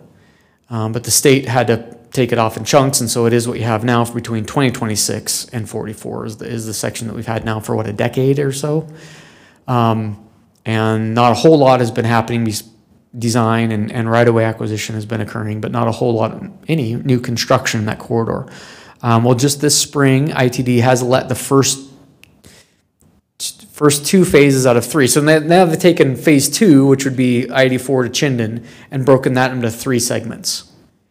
The first segment is going to go from Interstate 84 to Franklin. So not very far. That's only like 3/4 of a mile. And then the second phase is from Chinden to Ustick, so 2 miles. And then the middle phase goes from Franklin to Ustick. If that makes sense. So they've let these 2, the northern and the southern sub-phases, have been put out on the street for construction and will likely go into construction, I think later this year, but let me read my notes. Yeah, summer of 2022 is when they anticipate doing that. The bid package for the middle segment, so Ustick to Franklin, has not yet been let, but probably later this summer, so construction will lag a little bit behind with that. But things are happening over there, so that's really what I wanted you to know if you hadn't heard already, that things are progressing certainly more quickly than I would have thought, but the state's in a pretty good position and got some funds from the legislature to move some transportation projects forward, and that was one of them that benefited from the surplus. So that's moving forward. Okay, I'm almost done. State Highway 69, this one will be pretty quick. So this is something that ITD has hired 6 Mile engineers to study Cunamora to Overland Road and look at the future of State Highway 69. Likely where that's playing out will be a 6-lane wide State Highway 69 Meridian Road. They are still evaluating some of the 2-through movements and the intersection alignments and drainage and things like that. But I anticipate to have a draft report here probably like later this summer, and I can share that with you all as well. But again, for Meridian, over time, they're trying to stay within the existing right-of-way, which is about 100 feet, but they think that they can get 3 lanes in each direction over time in that 100 feet. Okay, those are the things I wanted to just share with you. I will also follow up with an email. I got a couple of other documents I just want so you can have. One of them I think is really cool, and I don't want to gloss over this, but it's called the Land Use Report. Brian McClure in my office spends quite a bit of time putting this together, but it's got all kinds of cool charts and graphs and stats, and it has, for your purposes, I think the ones you'll find most interesting is overall area of impact and how much we've annexed and in what zones and how many lots, and so it has a lot of good information about our zoning and how we're building out and developing in the community. So look for that, and if you have any questions, you can follow up with myself or Brian. And then I'm also going to share with you in February, the council heard from West Ada School District staff on some of their projections for enrollment and future school facilities. And so you don't have to watch that video. It's probably about 45 minutes long or so, but I'm going to send you a link to the YouTube video where you can watch it and just listen to Marcy Horner's presentation to our council on their rationale and their methodology, COVID behind, kind of, sort of, what does that look like with all these prep academies and people homeschooling, and you can just kind of hear from them, their thought process on what they think the next decade or so looks like and how they're accounting for the continued growth that we are experiencing and what they're doing for school sites and building new facilities. So I will pause, but I'm looking at Kurt, so if I don't know if you want to jump in or if you have questions now, I could certainly entertain some, but. Mr. Chairman, I recommend if the commissioners have questions for Caleb, that might be the next logical step. And then if time permits and if you're interested, I can wrap it up with about a 10-minute presentation on my subject, but probably should stick with Caleb's subjects and see if there's any questions. Okay, that sounds good. Now, there's a couple things I'll throw in there. Caleb said, call, email, or whatever. Something I've learned in the past personally is when you do that, do it on an individual basis. I'm a reply to all kind of guy when it comes to email, and that ends up turning into conversations that we're having via email, which we shouldn't be having. So, and staff has been good about when calls come in individually or emails come in individually, if it's information that needs to be shared, with a group or on, as part of public record, then that does get entered in as part of the public record. If there's a mistake somewhere, if there's something like that going on. So, one of the questions I had real quick was on the roads, like McMillan, that are not currently meeting the level of service. Is there, what are we doing about those? Because that seems to be, there's a lot of contention over that, things like that right now. So, Mr. Chair, Commissioners, McMillan is an interesting corridor. As you know, especially with the canal and those large power poles for a good chunk of it, that roadway and capacity issues on McMillan in particular, over time, McMillan is not going to be a 5-lane roadway. ACHD has made that decision that it's a constrained corridor and it won't be 5 lanes wide. It's just not, the cost benefit of doing some of those does not make sense. There is a level of service map that they share with us annually as we get into the prioritization process. So they have, without getting into all these details, because I will invite them to give you a little bit more in-depth of how they choose what projects they do. There's a cost benefit that they assign to everything, and safety's factored in. Again, cost obviously is part of a cost benefit analysis, but that's how they come up with their priority crashes, capacity enhancements. There's a spreadsheet that they have and an associated level of service map. There are quite a few red areas on that map, meaning level of service F. They don't have enough resources to plug all of those holes. And I'm afraid McMillan is going to be one of those where it's going to be red because it's not great, doesn't function well, but there's just not a good solution to it. So they are addressing things like the USTIC corridor, as a parallel route with what's happening with ITD and through the STARS program to make some of the improvements on 2026 I just talked about. There's hope that that can relieve some of that pressure a little bit on nearby corridors to address some of that. ACHD does have priority corridors that they like to finish 10 miles one, or they're really trying to get 10 mile all the way widened. There's still work going on towards CUNA, but that's a major corridor. So some east-west, some north-south, but rather than a mile here and go over a mile and do a mile there, they're trying to do 7 to 10 miles and give a good corridor that way. Probably didn't fully answer your question. If you have other examples, McMillan, I just know is going to be tough. Yeah. Because there's 5 lanes, you just can't fit it in there without some serious relocation. Yeah, and the question was kind of more towards what we can do as a city as we look at the comprehensive plan, the zoning that's out there as far as, instead of an R8 or especially an R15, we might want to lean towards more of an R2, R4 redistricting out there just to make sure that if it's already of, a level of service of F, for instance, in areas like that, and we've come across that with, subdivisions trying to go in that have quite a bit of density, to kind of eliminate some of the contention is to maybe look at those a little bit more, especially if they've been rated that way for quite a while and there doesn't seem to be a solution in sight. So, it's a good point. I will say you have a couple of opportunities, and by state code, you have a lot of authority in the comprehensive plan. In fact, the LUPA talks about planning commissions more than it does a city council.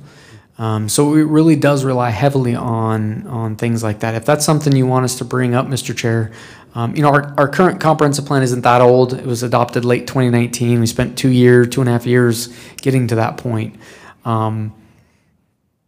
off the top of my head, I don't know all the land uses along McMillan, but we could certainly look at that a little bit closer and scrutinize that a little bit more.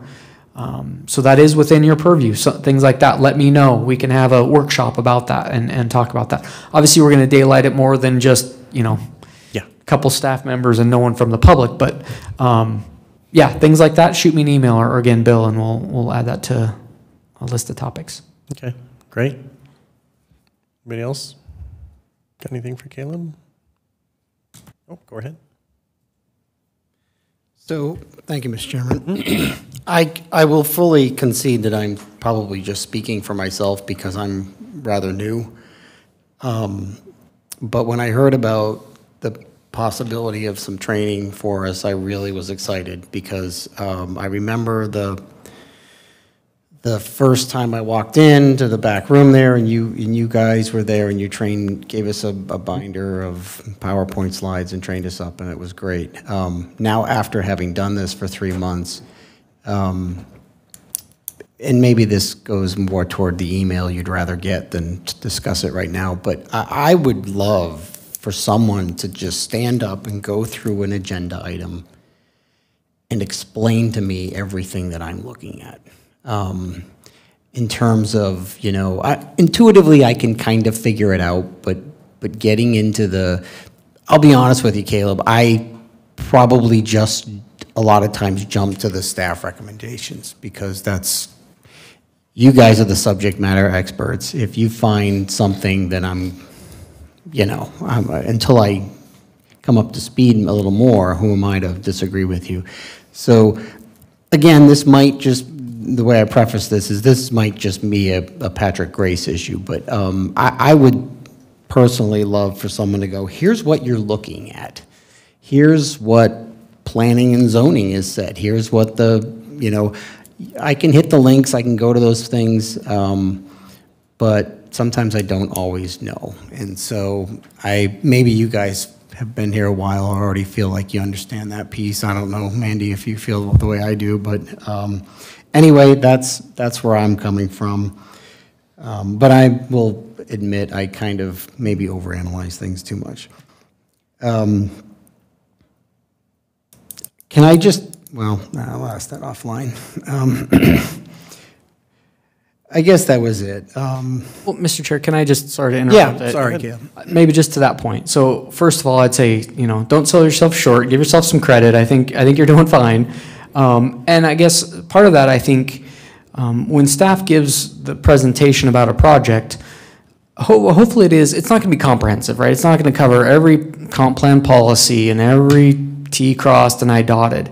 But we should be doing a good job because you got public members here that likely don't really understand the stuff either, right? You're going to be several steps ahead of most people that are in the audience.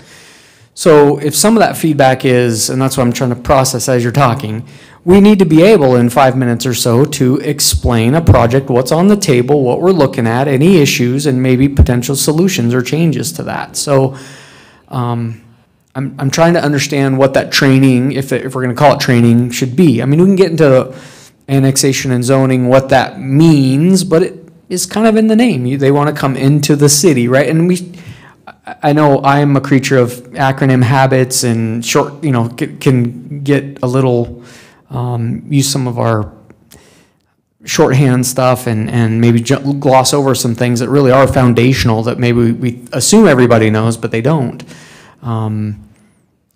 And please don't think I was making that comment reflects on the quality of what, they do a great job of explaining it to us. I guess I'm just looking at the actual, what's in this packet and what am I looking at? Okay, so maybe and maybe we can't have this meeting offline, but you're talking more about the actual staff report itself and the packet and the different sections of that and what it means, or? Yeah, and it's sort of like when you said, maybe, I think you said it, about, not knowing what you don't know. And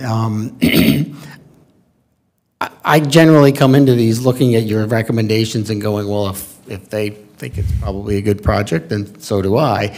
I don't know the criteria upon which I would say, well, that's not really what we want. I mean, the comp plan for sure. So again, this might just be a me issue. I appreciate this, and this is part of the, again, dialogue, and I think this is good for all commissioners. Don't feel pressured to know all the ins and out of state code with LUPA and what you can and can't talk about or anything like that. Ask questions if you have questions. Really, you're here though because you are part of the community, and again, not to be derogatory in any way, but lay people. You're just looking at a project going, does that fit?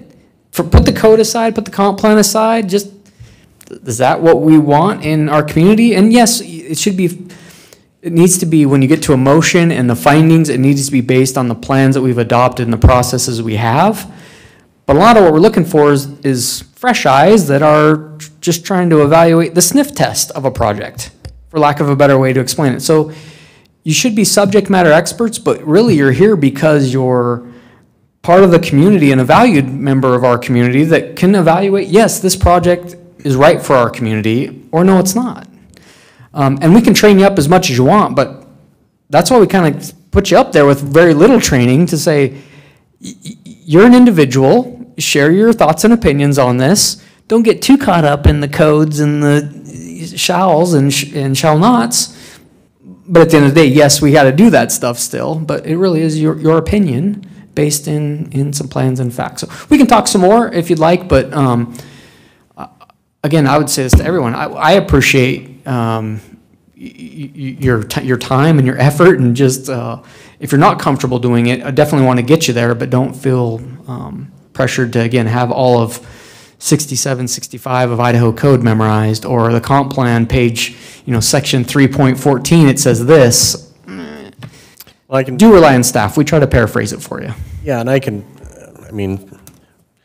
I'm the fourth chair in 3 years, so, things happen pretty fast, but, I had some really good people to learn from, and for the first year, probably, I didn't really make, outside of an easy motion, I didn't really make a motion, so it took quite a while, for me to get comfortable interjecting and throwing in my own opinions, and, things like I never want to see a shared driveway.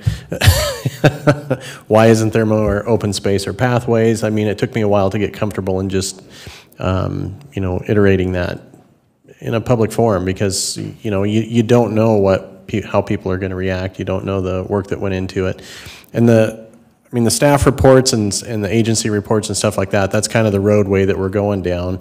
Between Bill and Kurt, there are guardrails, They're going to let you know if we're kind of getting outside of the, of where we should be going with different stuff. And staff does a pretty good job of that as well. So, it's nice. And I made a comment earlier that I like. Sometimes Sonia is she's very blunt about how she can present something, yes or no. And I like that. It's not everybody's cup of tea, but I generally do like that she's very black and white about some things. So, and that all takes a while to get those relationships dialed in and to understand if different people's personalities, what's important to different people as they look at stuff, and what's important to you, as far as what you're trying to represent when you're up here as part of your community, and the input that you get from community. So, it took me a year and a half to be comfortable in telling people that I was on planning and zoning. So, to be perfectly honest, nobody that I worked with even knew until recently that I was even on planning and zoning. So, once that happens, look out, because you're going to get a lot of questions coming in and through. So, and Kurt will cover how to handle some of those questions, I'm sure. But it's a learning process, and these training sessions to me are valuable because, I remember when I first came through everything and some of the early meetings that we had, and just feeling completely out of place for the most part. So it does get more comfortable. It does happen over time. It does take time in order to get there. I can tell you that from experience for sure. So, and again, fourth chair in 3 years, so it happens faster than you think in a lot of regards as well. So, anyway. Mr. Chair, can I just add one thing before, just to your point, if it's okay? This training session, again, it was done on pretty short notice, holiday week, so that, don't think that this is how, I mean, the conversation back and forth I love, but it'll be a little more structured going forward, and it will be, hopefully, again, the idea is to get you all more comfortable. It is, you are a pretty young commission. Mr. Yearsley, I've been working with him for, he left the room, so I don't know, 12, 14 years, 16 years, a while. He's been around, but for the most part, this is the greenest commission we've had since I've been here. And that's not just why we're doing the training, but there is some thought to that too. Like, hey, we do lose a lot of that that knowledge base and on the job training because everyone's learning at the same time. So, anyways, just wanted to somewhat apologize for this one not being a little more structured and covering a lot of meat. It's a little more. But some things that I hope we find anyways that were helpful. Absolutely. Thank you. Yep, really appreciate the time to put, to come out and talk and just start planning things out and, get some communication happening as far as what's important, what we feel we need to learn, and kind of start putting that on. So it'll be good. Thank you. Absolutely.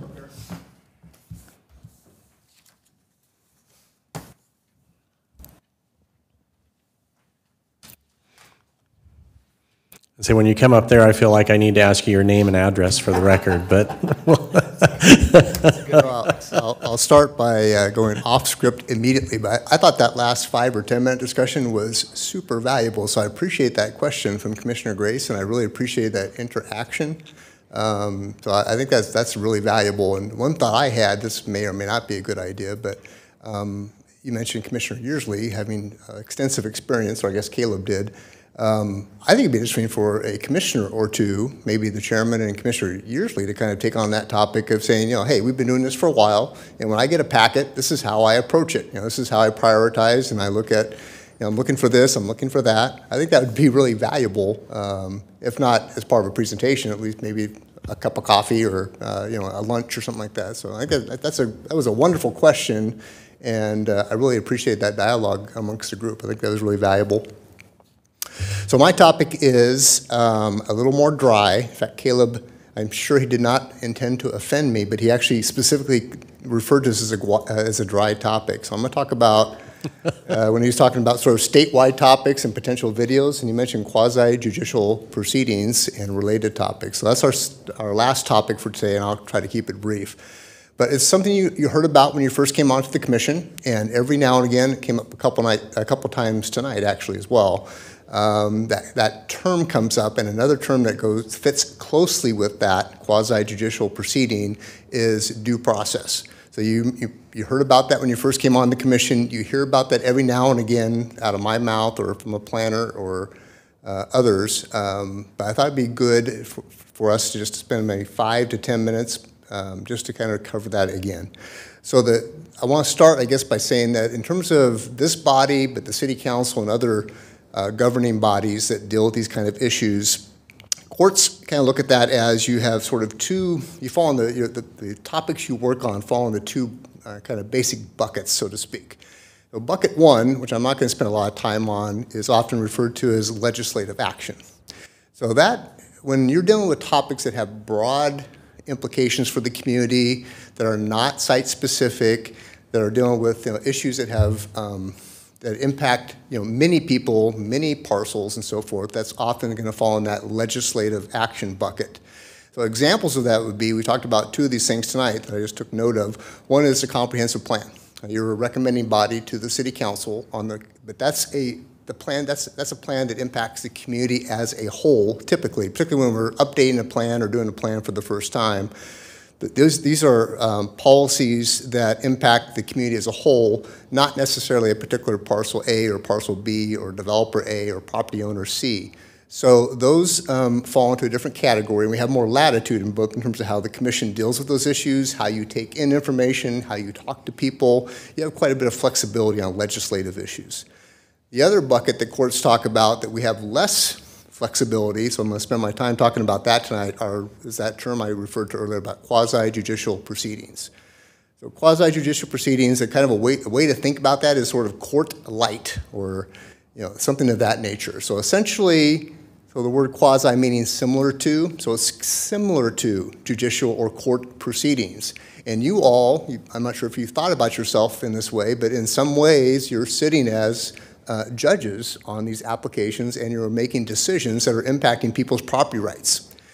Because of that, so these are decisions that are site-specific and they're individual-specific and they're impacting potentially people's back pockets, right? Their bottom line. So that triggers constitutional concerns that we all need to be aware of, and that's where those concerns about due process and these types of quasi-judicial proceedings come into play. So under both the United States Constitution and the Idaho Constitution, there are protections against the deprivation of property rights, of property value. And so what the courts have said is that these types of proceedings that you all deal with, conditional use permits, and related decisions that you make, all those kind of decisions fall into that category of protection under the Constitution. That people that are before you have a right to due process, and I'll just describe that a little bit in a moment. I'll put some more meat on the bones for you. But essentially for constitutional reasons, so it doesn't matter what state law says, what other laws might come into play, like conflict of interest laws or open meeting laws and things of that nature, those all are applicable as well. We might talk about those at a future training, but today the issue is, notwithstanding all these specific laws that may be on the books, we have the U.S. Constitution and the Idaho Constitution, and the U.S. Constitution in particular is going to trump everything else. Right? So we have to adhere to the due process provisions of the 14th Amendment and by extension the 5th Amendment. So that's the importance of quasi-judicial proceedings, is that you all have special obligations to make sure we have fair processes, that people have a say in what happens, and that we treat everybody equally, and that everybody has an opportunity to participate and have their voice heard. When I talk about due process, the courts typically focus on kind of 3 areas or subtopics under that umbrella of due process. The first is notice, so people have to be aware that you're making a decision that might impact them. You have the applicant, which is someone that's the reason the topic's before you, but adjoining property owners, members of the community, whomever may have an interest in that topic, all have a right to notice about what is happening and how that might impact them. So that's part of that due process discussion. The next is the opportunity to be heard in a meaningful way, so that they have an opportunity to share their views. They may, in the case of an application, may agree with an applicant, may disagree, may have supplemental information, want to see some tweaks or changes, but people have to have a meaningful opportunity to participate and to be heard. And then lastly, and this is what's really critical for each of you as commissioners, is that they have a constitutional right to have a neutral decision maker. It means you have to come to a meeting with an open mind, and you have to listen to all sides and take in all information and be fair about that, and then arrive at a reasoned decision that's fair to all, that takes all that into consideration. So those are important things. Notice, an opportunity for individuals, concerned parties to be heard, and importantly for you all sitting as quasi-judges, is that you are neutral decision makers that are making judgments based upon the facts before you. I'll elaborate on that in a moment as well. So the 3 particular topics I want to talk to you about tonight under that umbrella of neutrality, I guess, or being neutral decision makers. And so I'm going to talk about, I'll list them and I'll dive a little deeper into each, but one is bias. A second is ex parte communications, which Caleb touched upon a few minutes ago, or just mentioned. And then lastly, site visits and other independent research and how that comes into play as well. So with regard to bias, we have laws in the book that deal with financial conflicts and other types of conflicts, and you all have had a little bit of an overview of that as part of your onboarding process. In this context, for due process, what courts have basically said, again, as I mentioned earlier, that applicants and other stakeholders, others that have an interest, have a constitutional right to a neutral decision maker. So you need to come to a meeting with an open mind and be able to take information in.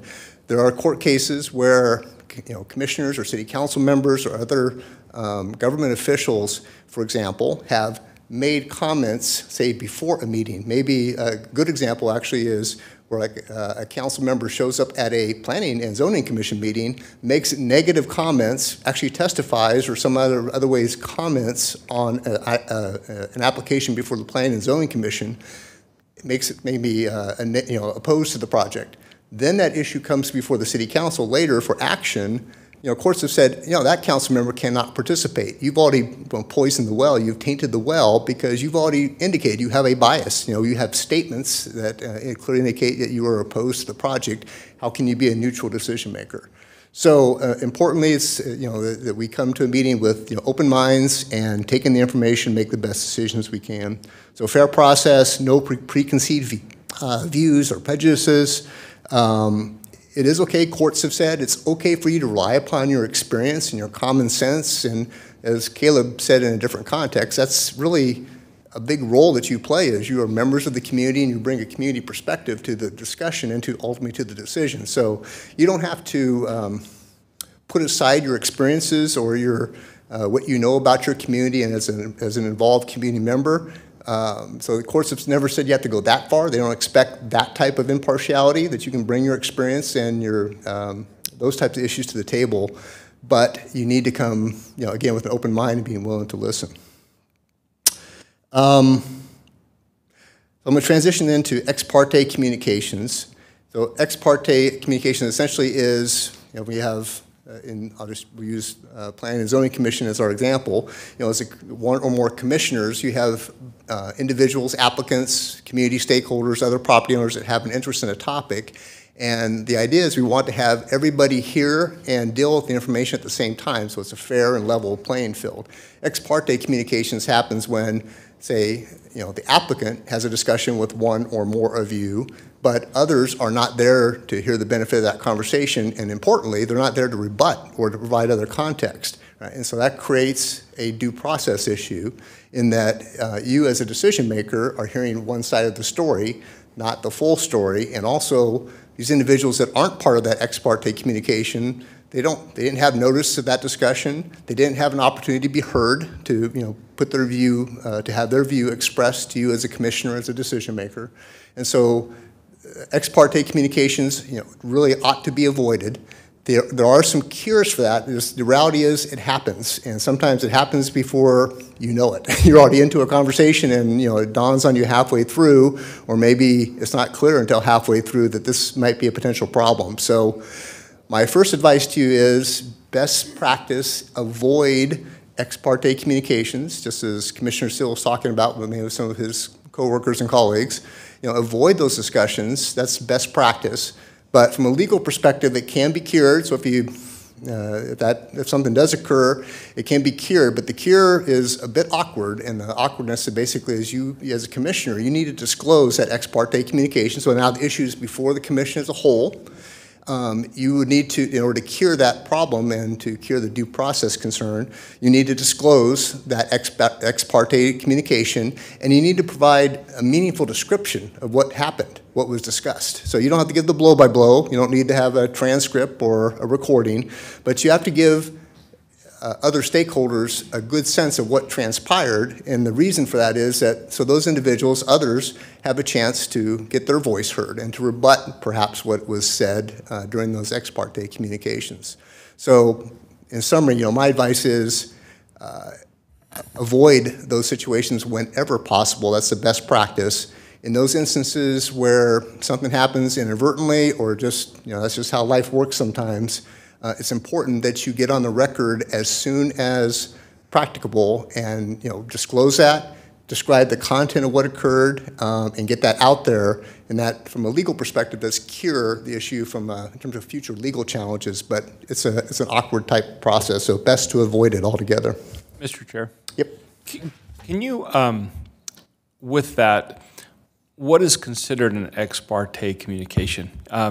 Is it like your neighbor comes and asks about the project that's happening across the street? Is that considered an ex parte communication? Help us understand, because I think there's a lot of individuals just not quite sure what consists of that. So, thank you, Mr. Chairman, Commissioner Yearsley. So I'm going to sort of preface my comment that I tend to be more conservative maybe than others. So I'll just preface my comments that way. But particularly the way you described that scenario, we have a neighbor and there's a project across the street. I think you said something to that effect. So yeah. Clearly that neighbor has an interest in what is happening there. I would say that's ex parte communication, and I would try to avoid that discussion and just explain your situation. I think most people can appreciate it if you just take about 1 minute to say, you know, I'm a member of the Planning and Zoning Commission. This is going to be before us shortly, and in order to be fair to all and to comply with the law, I really can't talk about that. I apologize, but you know, wouldn't you please, you know, you can give your comments in writing. Please show up at the meeting. I'd like to hear from you. I'm interested in what you have to say, but everybody has to hear it at the same time. So does that make sense? It does, and that's how I've handled it, is just to let people know that there's a public hearing process, given the links to, you know, where they can find that information at, and where the public record is as well. Because a lot of people don't, they want to talk to an individual because they don't understand that process. They don't know where that information lives. So that's been incredibly helpful to me in situations like that. And I think that's a great approach, and I like the thought that came up earlier is, in addition to all that, feel free to, I think, you know, best, you know, kind of a first step was, you know, here's where you can access resources. Please come to the meeting. We want to hear from you. But also, if you have additional questions, there are, you know, professional planning staff that work for our community that know the details and can talk to you and are willing to answer questions you might have. So that's certainly appropriate to say. I want to reinforce something Caleb mentioned earlier as well, is that for you as commissioners, you're always welcome to contact city staff. That's not ex parte communication, because city staff, we're not interested parties in the sense that we have, you know, property ownership or property values or an interest that would be impacted by your decision. We're here to help you. We are here to support you. So you're always welcome to contact the planning staff, and we're always willing to help you out on that score. Mr. Chair and Kurt, can I just add one more thing real quick? Go ahead. And I was going to say that, yes, send them to, if your neighbor, whatever, planning staff, absolutely. I would also just say it is, don't get intimidated by some of what Kurt's saying, and I think just simply, one, I like your best practices to avoid ex parte. That's the best practice. But if you're like, oh, I think I may have just had a conversation that may, when in doubt, contact Kurt, and you can tell him what happened, and he can advise you, hey, yep, I think you need to cure this on the record, or nope, that's not a concern, we're good to go. He's got your best interest as well as the city's best interest in mind, so feel free to just run that scenario by him. Oh, just, you know, even in retrospect, you know what, I talked to my neighbor, and that I didn't even know that was on the agenda when I talked to him. Do I need to tell them, do I need to disclose that on the record, Kurt? Just ask him.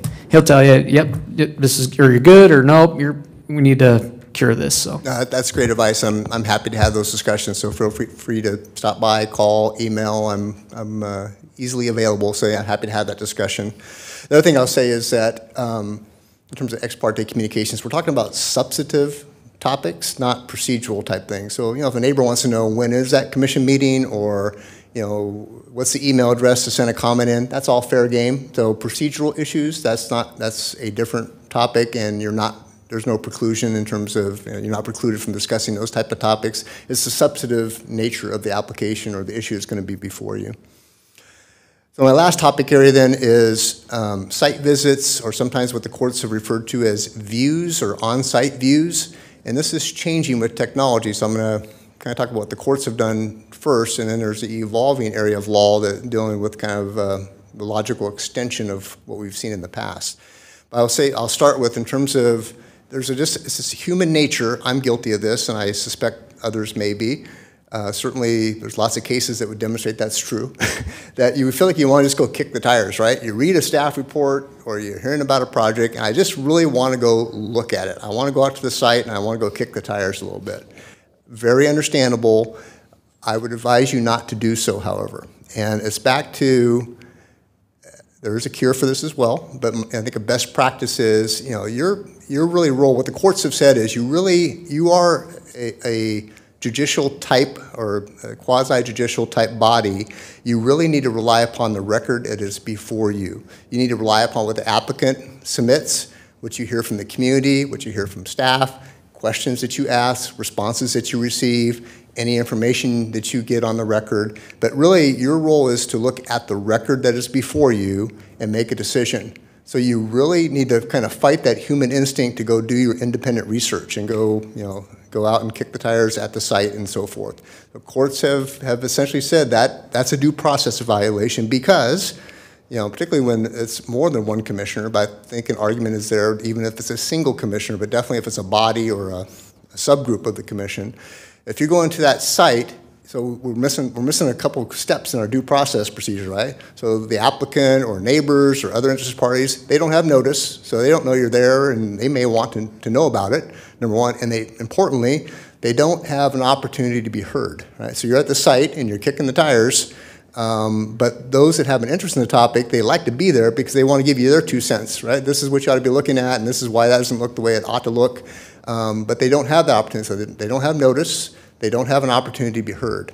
So my advice to you is to refrain from on-site visits, and I'm going to expand on that thought in a moment, and really rely upon the records before you. And it's perfectly fine, the planning staff and the city in general, if you need more information, you want more material, you have additional questions, we are very happy to accommodate that. So just ask, and we're happy to do so.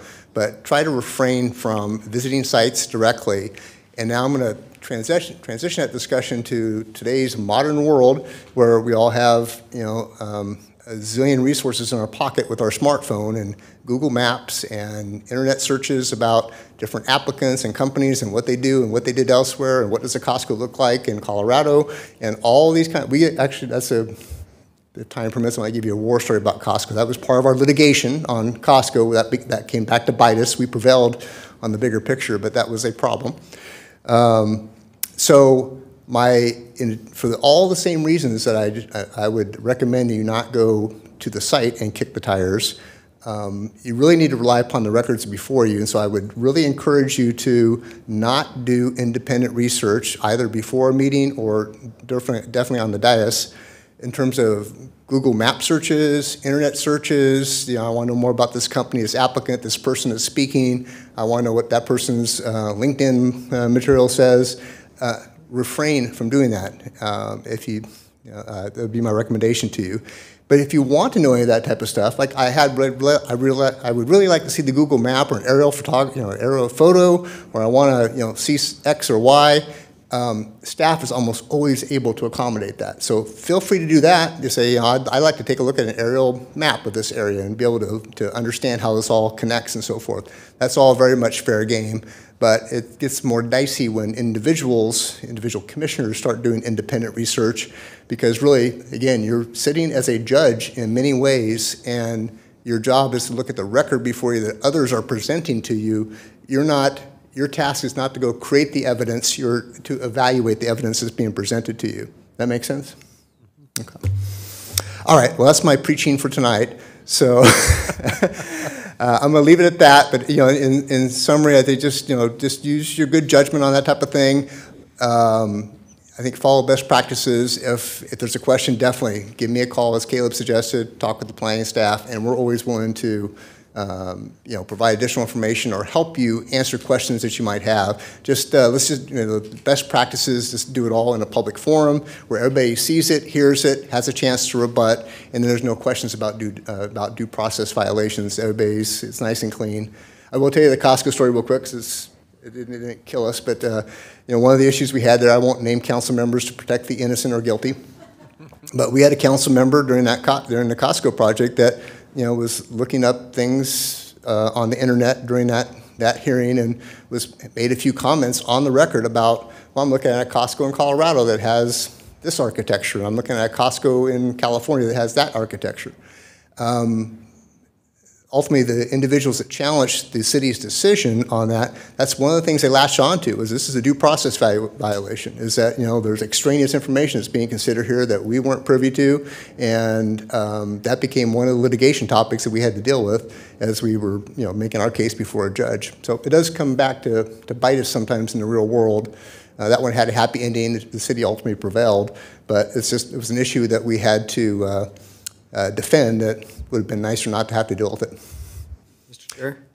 Go right ahead. Thanks again for the training. I really appreciate that. I have a question when it comes down to what we can look at on our screens. Mm-hmm. So can I go to the file folder and pull up things like the application request, elevations, geotech, legals, things like that during the hearing? Thank you, Mr. Chairman. Commissioner Wheeler, great question, and that's 100% fair game. So that's all information that's in the file, in the record. That's material that's available to you, but it's also available to the applicant, to stakeholders, adjacent property owners. Everybody has access to it, and so that's all fair game. You're welcome to, so I know over time we've had some commissioners who like to print off staff reports and background material. Other commissioners have a preference for using the computer and doing it electronically. Both ways work, and you're very much welcome to access all those records during your deliberations. Mr. Chairman? Right ahead. Kurt, is there a line of demarcation in terms of when we know we're going to get something before us? For example, I think there's an In-N-Out burger coming at some point. Sure. There's stories in the newspaper about it. But there's nothing substantive before us, but eventually there probably will be. I mean, is there a line of demarcation as to when this would kick in? That is Mr. Chairman and Commissioner Grace, excellent question. So the line that is clear, and I'm going to expand on my thought, but the line that is clear is once an application has been submitted, once it's in queue, that is definitely a bright line. And so once that occurs, clearly everything we just talked about comes into play. The part that is less clear is, just as the example you're talking about, what happens prior to the submission of application. In Idaho, there's no good case law on that topic, so it is yet to be decided. My advice would be if you are aware that a project is forthcoming, but you're not sure that an application has been submitted yet, or maybe it even hasn't been submitted, but you're confident that it will be, I think a best practice would be to use caution in that and you apply all the same rules. If you do choose to meet with somebody in advance, take records of what was discussed, the date and time of the discussion, and a brief summary, so that if it does ultimately come before you as a commissioner in a hearing context, you can at least cure the record by disclosing that. I met with this developer on this date, and we had a brief conversation about X and Y and Z. Now, I'll in that part of the discussion, just like I started, there is no Idaho case law on that. Other states have kind of come to that conclusion, but Idaho that's not been litigated yet. But clearly, the bright line is once the application is submitted, anything from that point going forward is, definitely apply the rules we just talked about. Mr. Chair, Caleb again. Can I ahead. just expand on that a little bit, and not to be a broken record, but again, you can contact staff, and as an example, In-N-Out, you won't hear. That's a principally permitted use. We can talk about it. They've got their certificate of zoning compliance. You guys will not have to see that one. So if you're concerned about that or even just curious about it, again, contact staff and we can likely answer your question. In the past, Mr. Neri, if a project's imminent, probably shouldn't talk about it. From time to time, it hasn't happened for several years that I can recall, certainly not with the Planning and Zoning Commission anyways. We will get someone that is speculating on some property and goes, you know what, I've heard that commissioner has a problem with the amount of open space. And from time to time, we may say, before they've acquired the property, they're just trying to kind of do some due diligence. You can go talk with them. That's okay. It's not an imminent application. They're trying to understand the risks and if they should go forward. So there isn't a bright line there, but if it's an imminent, if they've pre-apped with us and they're getting towards, and it's the day before they intend to submit, and now they're polling you all, try to avoid those types. And you don't know that that's their intention, but a lot of times you can, or again, you can contact staff. Hey, have you met with these folks? Do you know who this is? Sometimes we have, sometimes we haven't, but we can even maybe make that line a little bit brighter for you, or share what we know anyways and say, yep, they're pretty serious. We anticipate an application in the next couple of weeks, or no, we told them to talk to you because we knew you had concerns about that, and so we directed them to, we don't do that, again, we don't do that very often. You'd probably hear from us if we say, hey, we're sending them your way because we know you have a problem with parking for multifamily, so we said, go talk to the commission about it. Again, very, very rare. But anyways, just, yeah.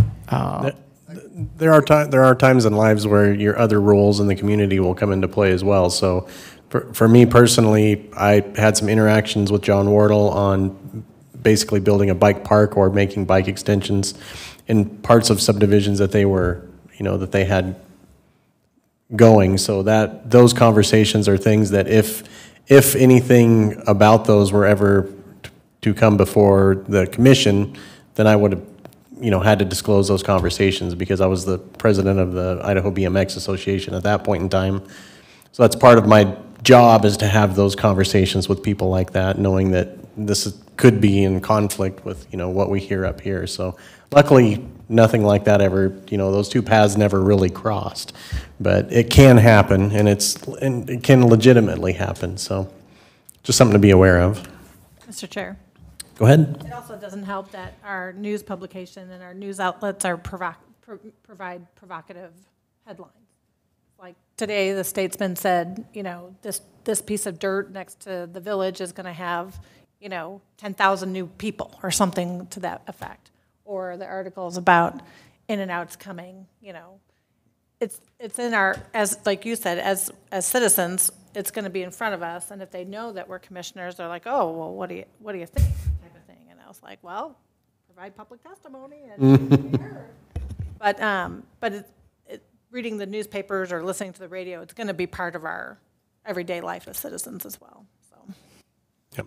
Yeah, I think that's a fair comment. So a couple thoughts that sparked for me. So, one is all residents of the community, and you're active and engaged residents. And so, yeah, you're expected to read the newspaper, listen to the, the news and that type of thing, and we'd encourage you to do so. That's not a problem at all.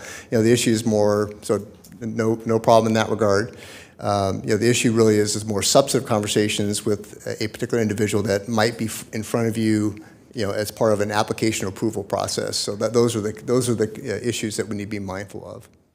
So really that's kind of the gist. Again, I appreciate Caleb's comment. If you ever have a question about, it's one of these things you can talk about in the abstract, but until you actually kind of deal with a real issue, it doesn't become, it becomes more concrete when you have a real issue. So, if and when that day comes for you, feel free to reach out. I'm happy to chat with you about that. Caleb, other planning staff, so we're always happy to assist. But I just want to sort of take the opportunity tonight to kind of recover some of those, to recover that topic, I guess, in the sense of the importance of that term of quasi-judicial proceedings and why it's important, because we have constitutional provisions that trump everything else and can become topics in litigation, and have for Meridian in particular. We've had issues like that have become, one of many different arguments during litigation. So we try to be, play by the rules, and we try to sort of nip those things in the bud before they become a problem.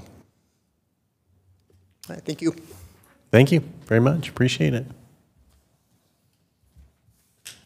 All right, I think that was the end of what we're providing here for training tonight, so I will take one more motion.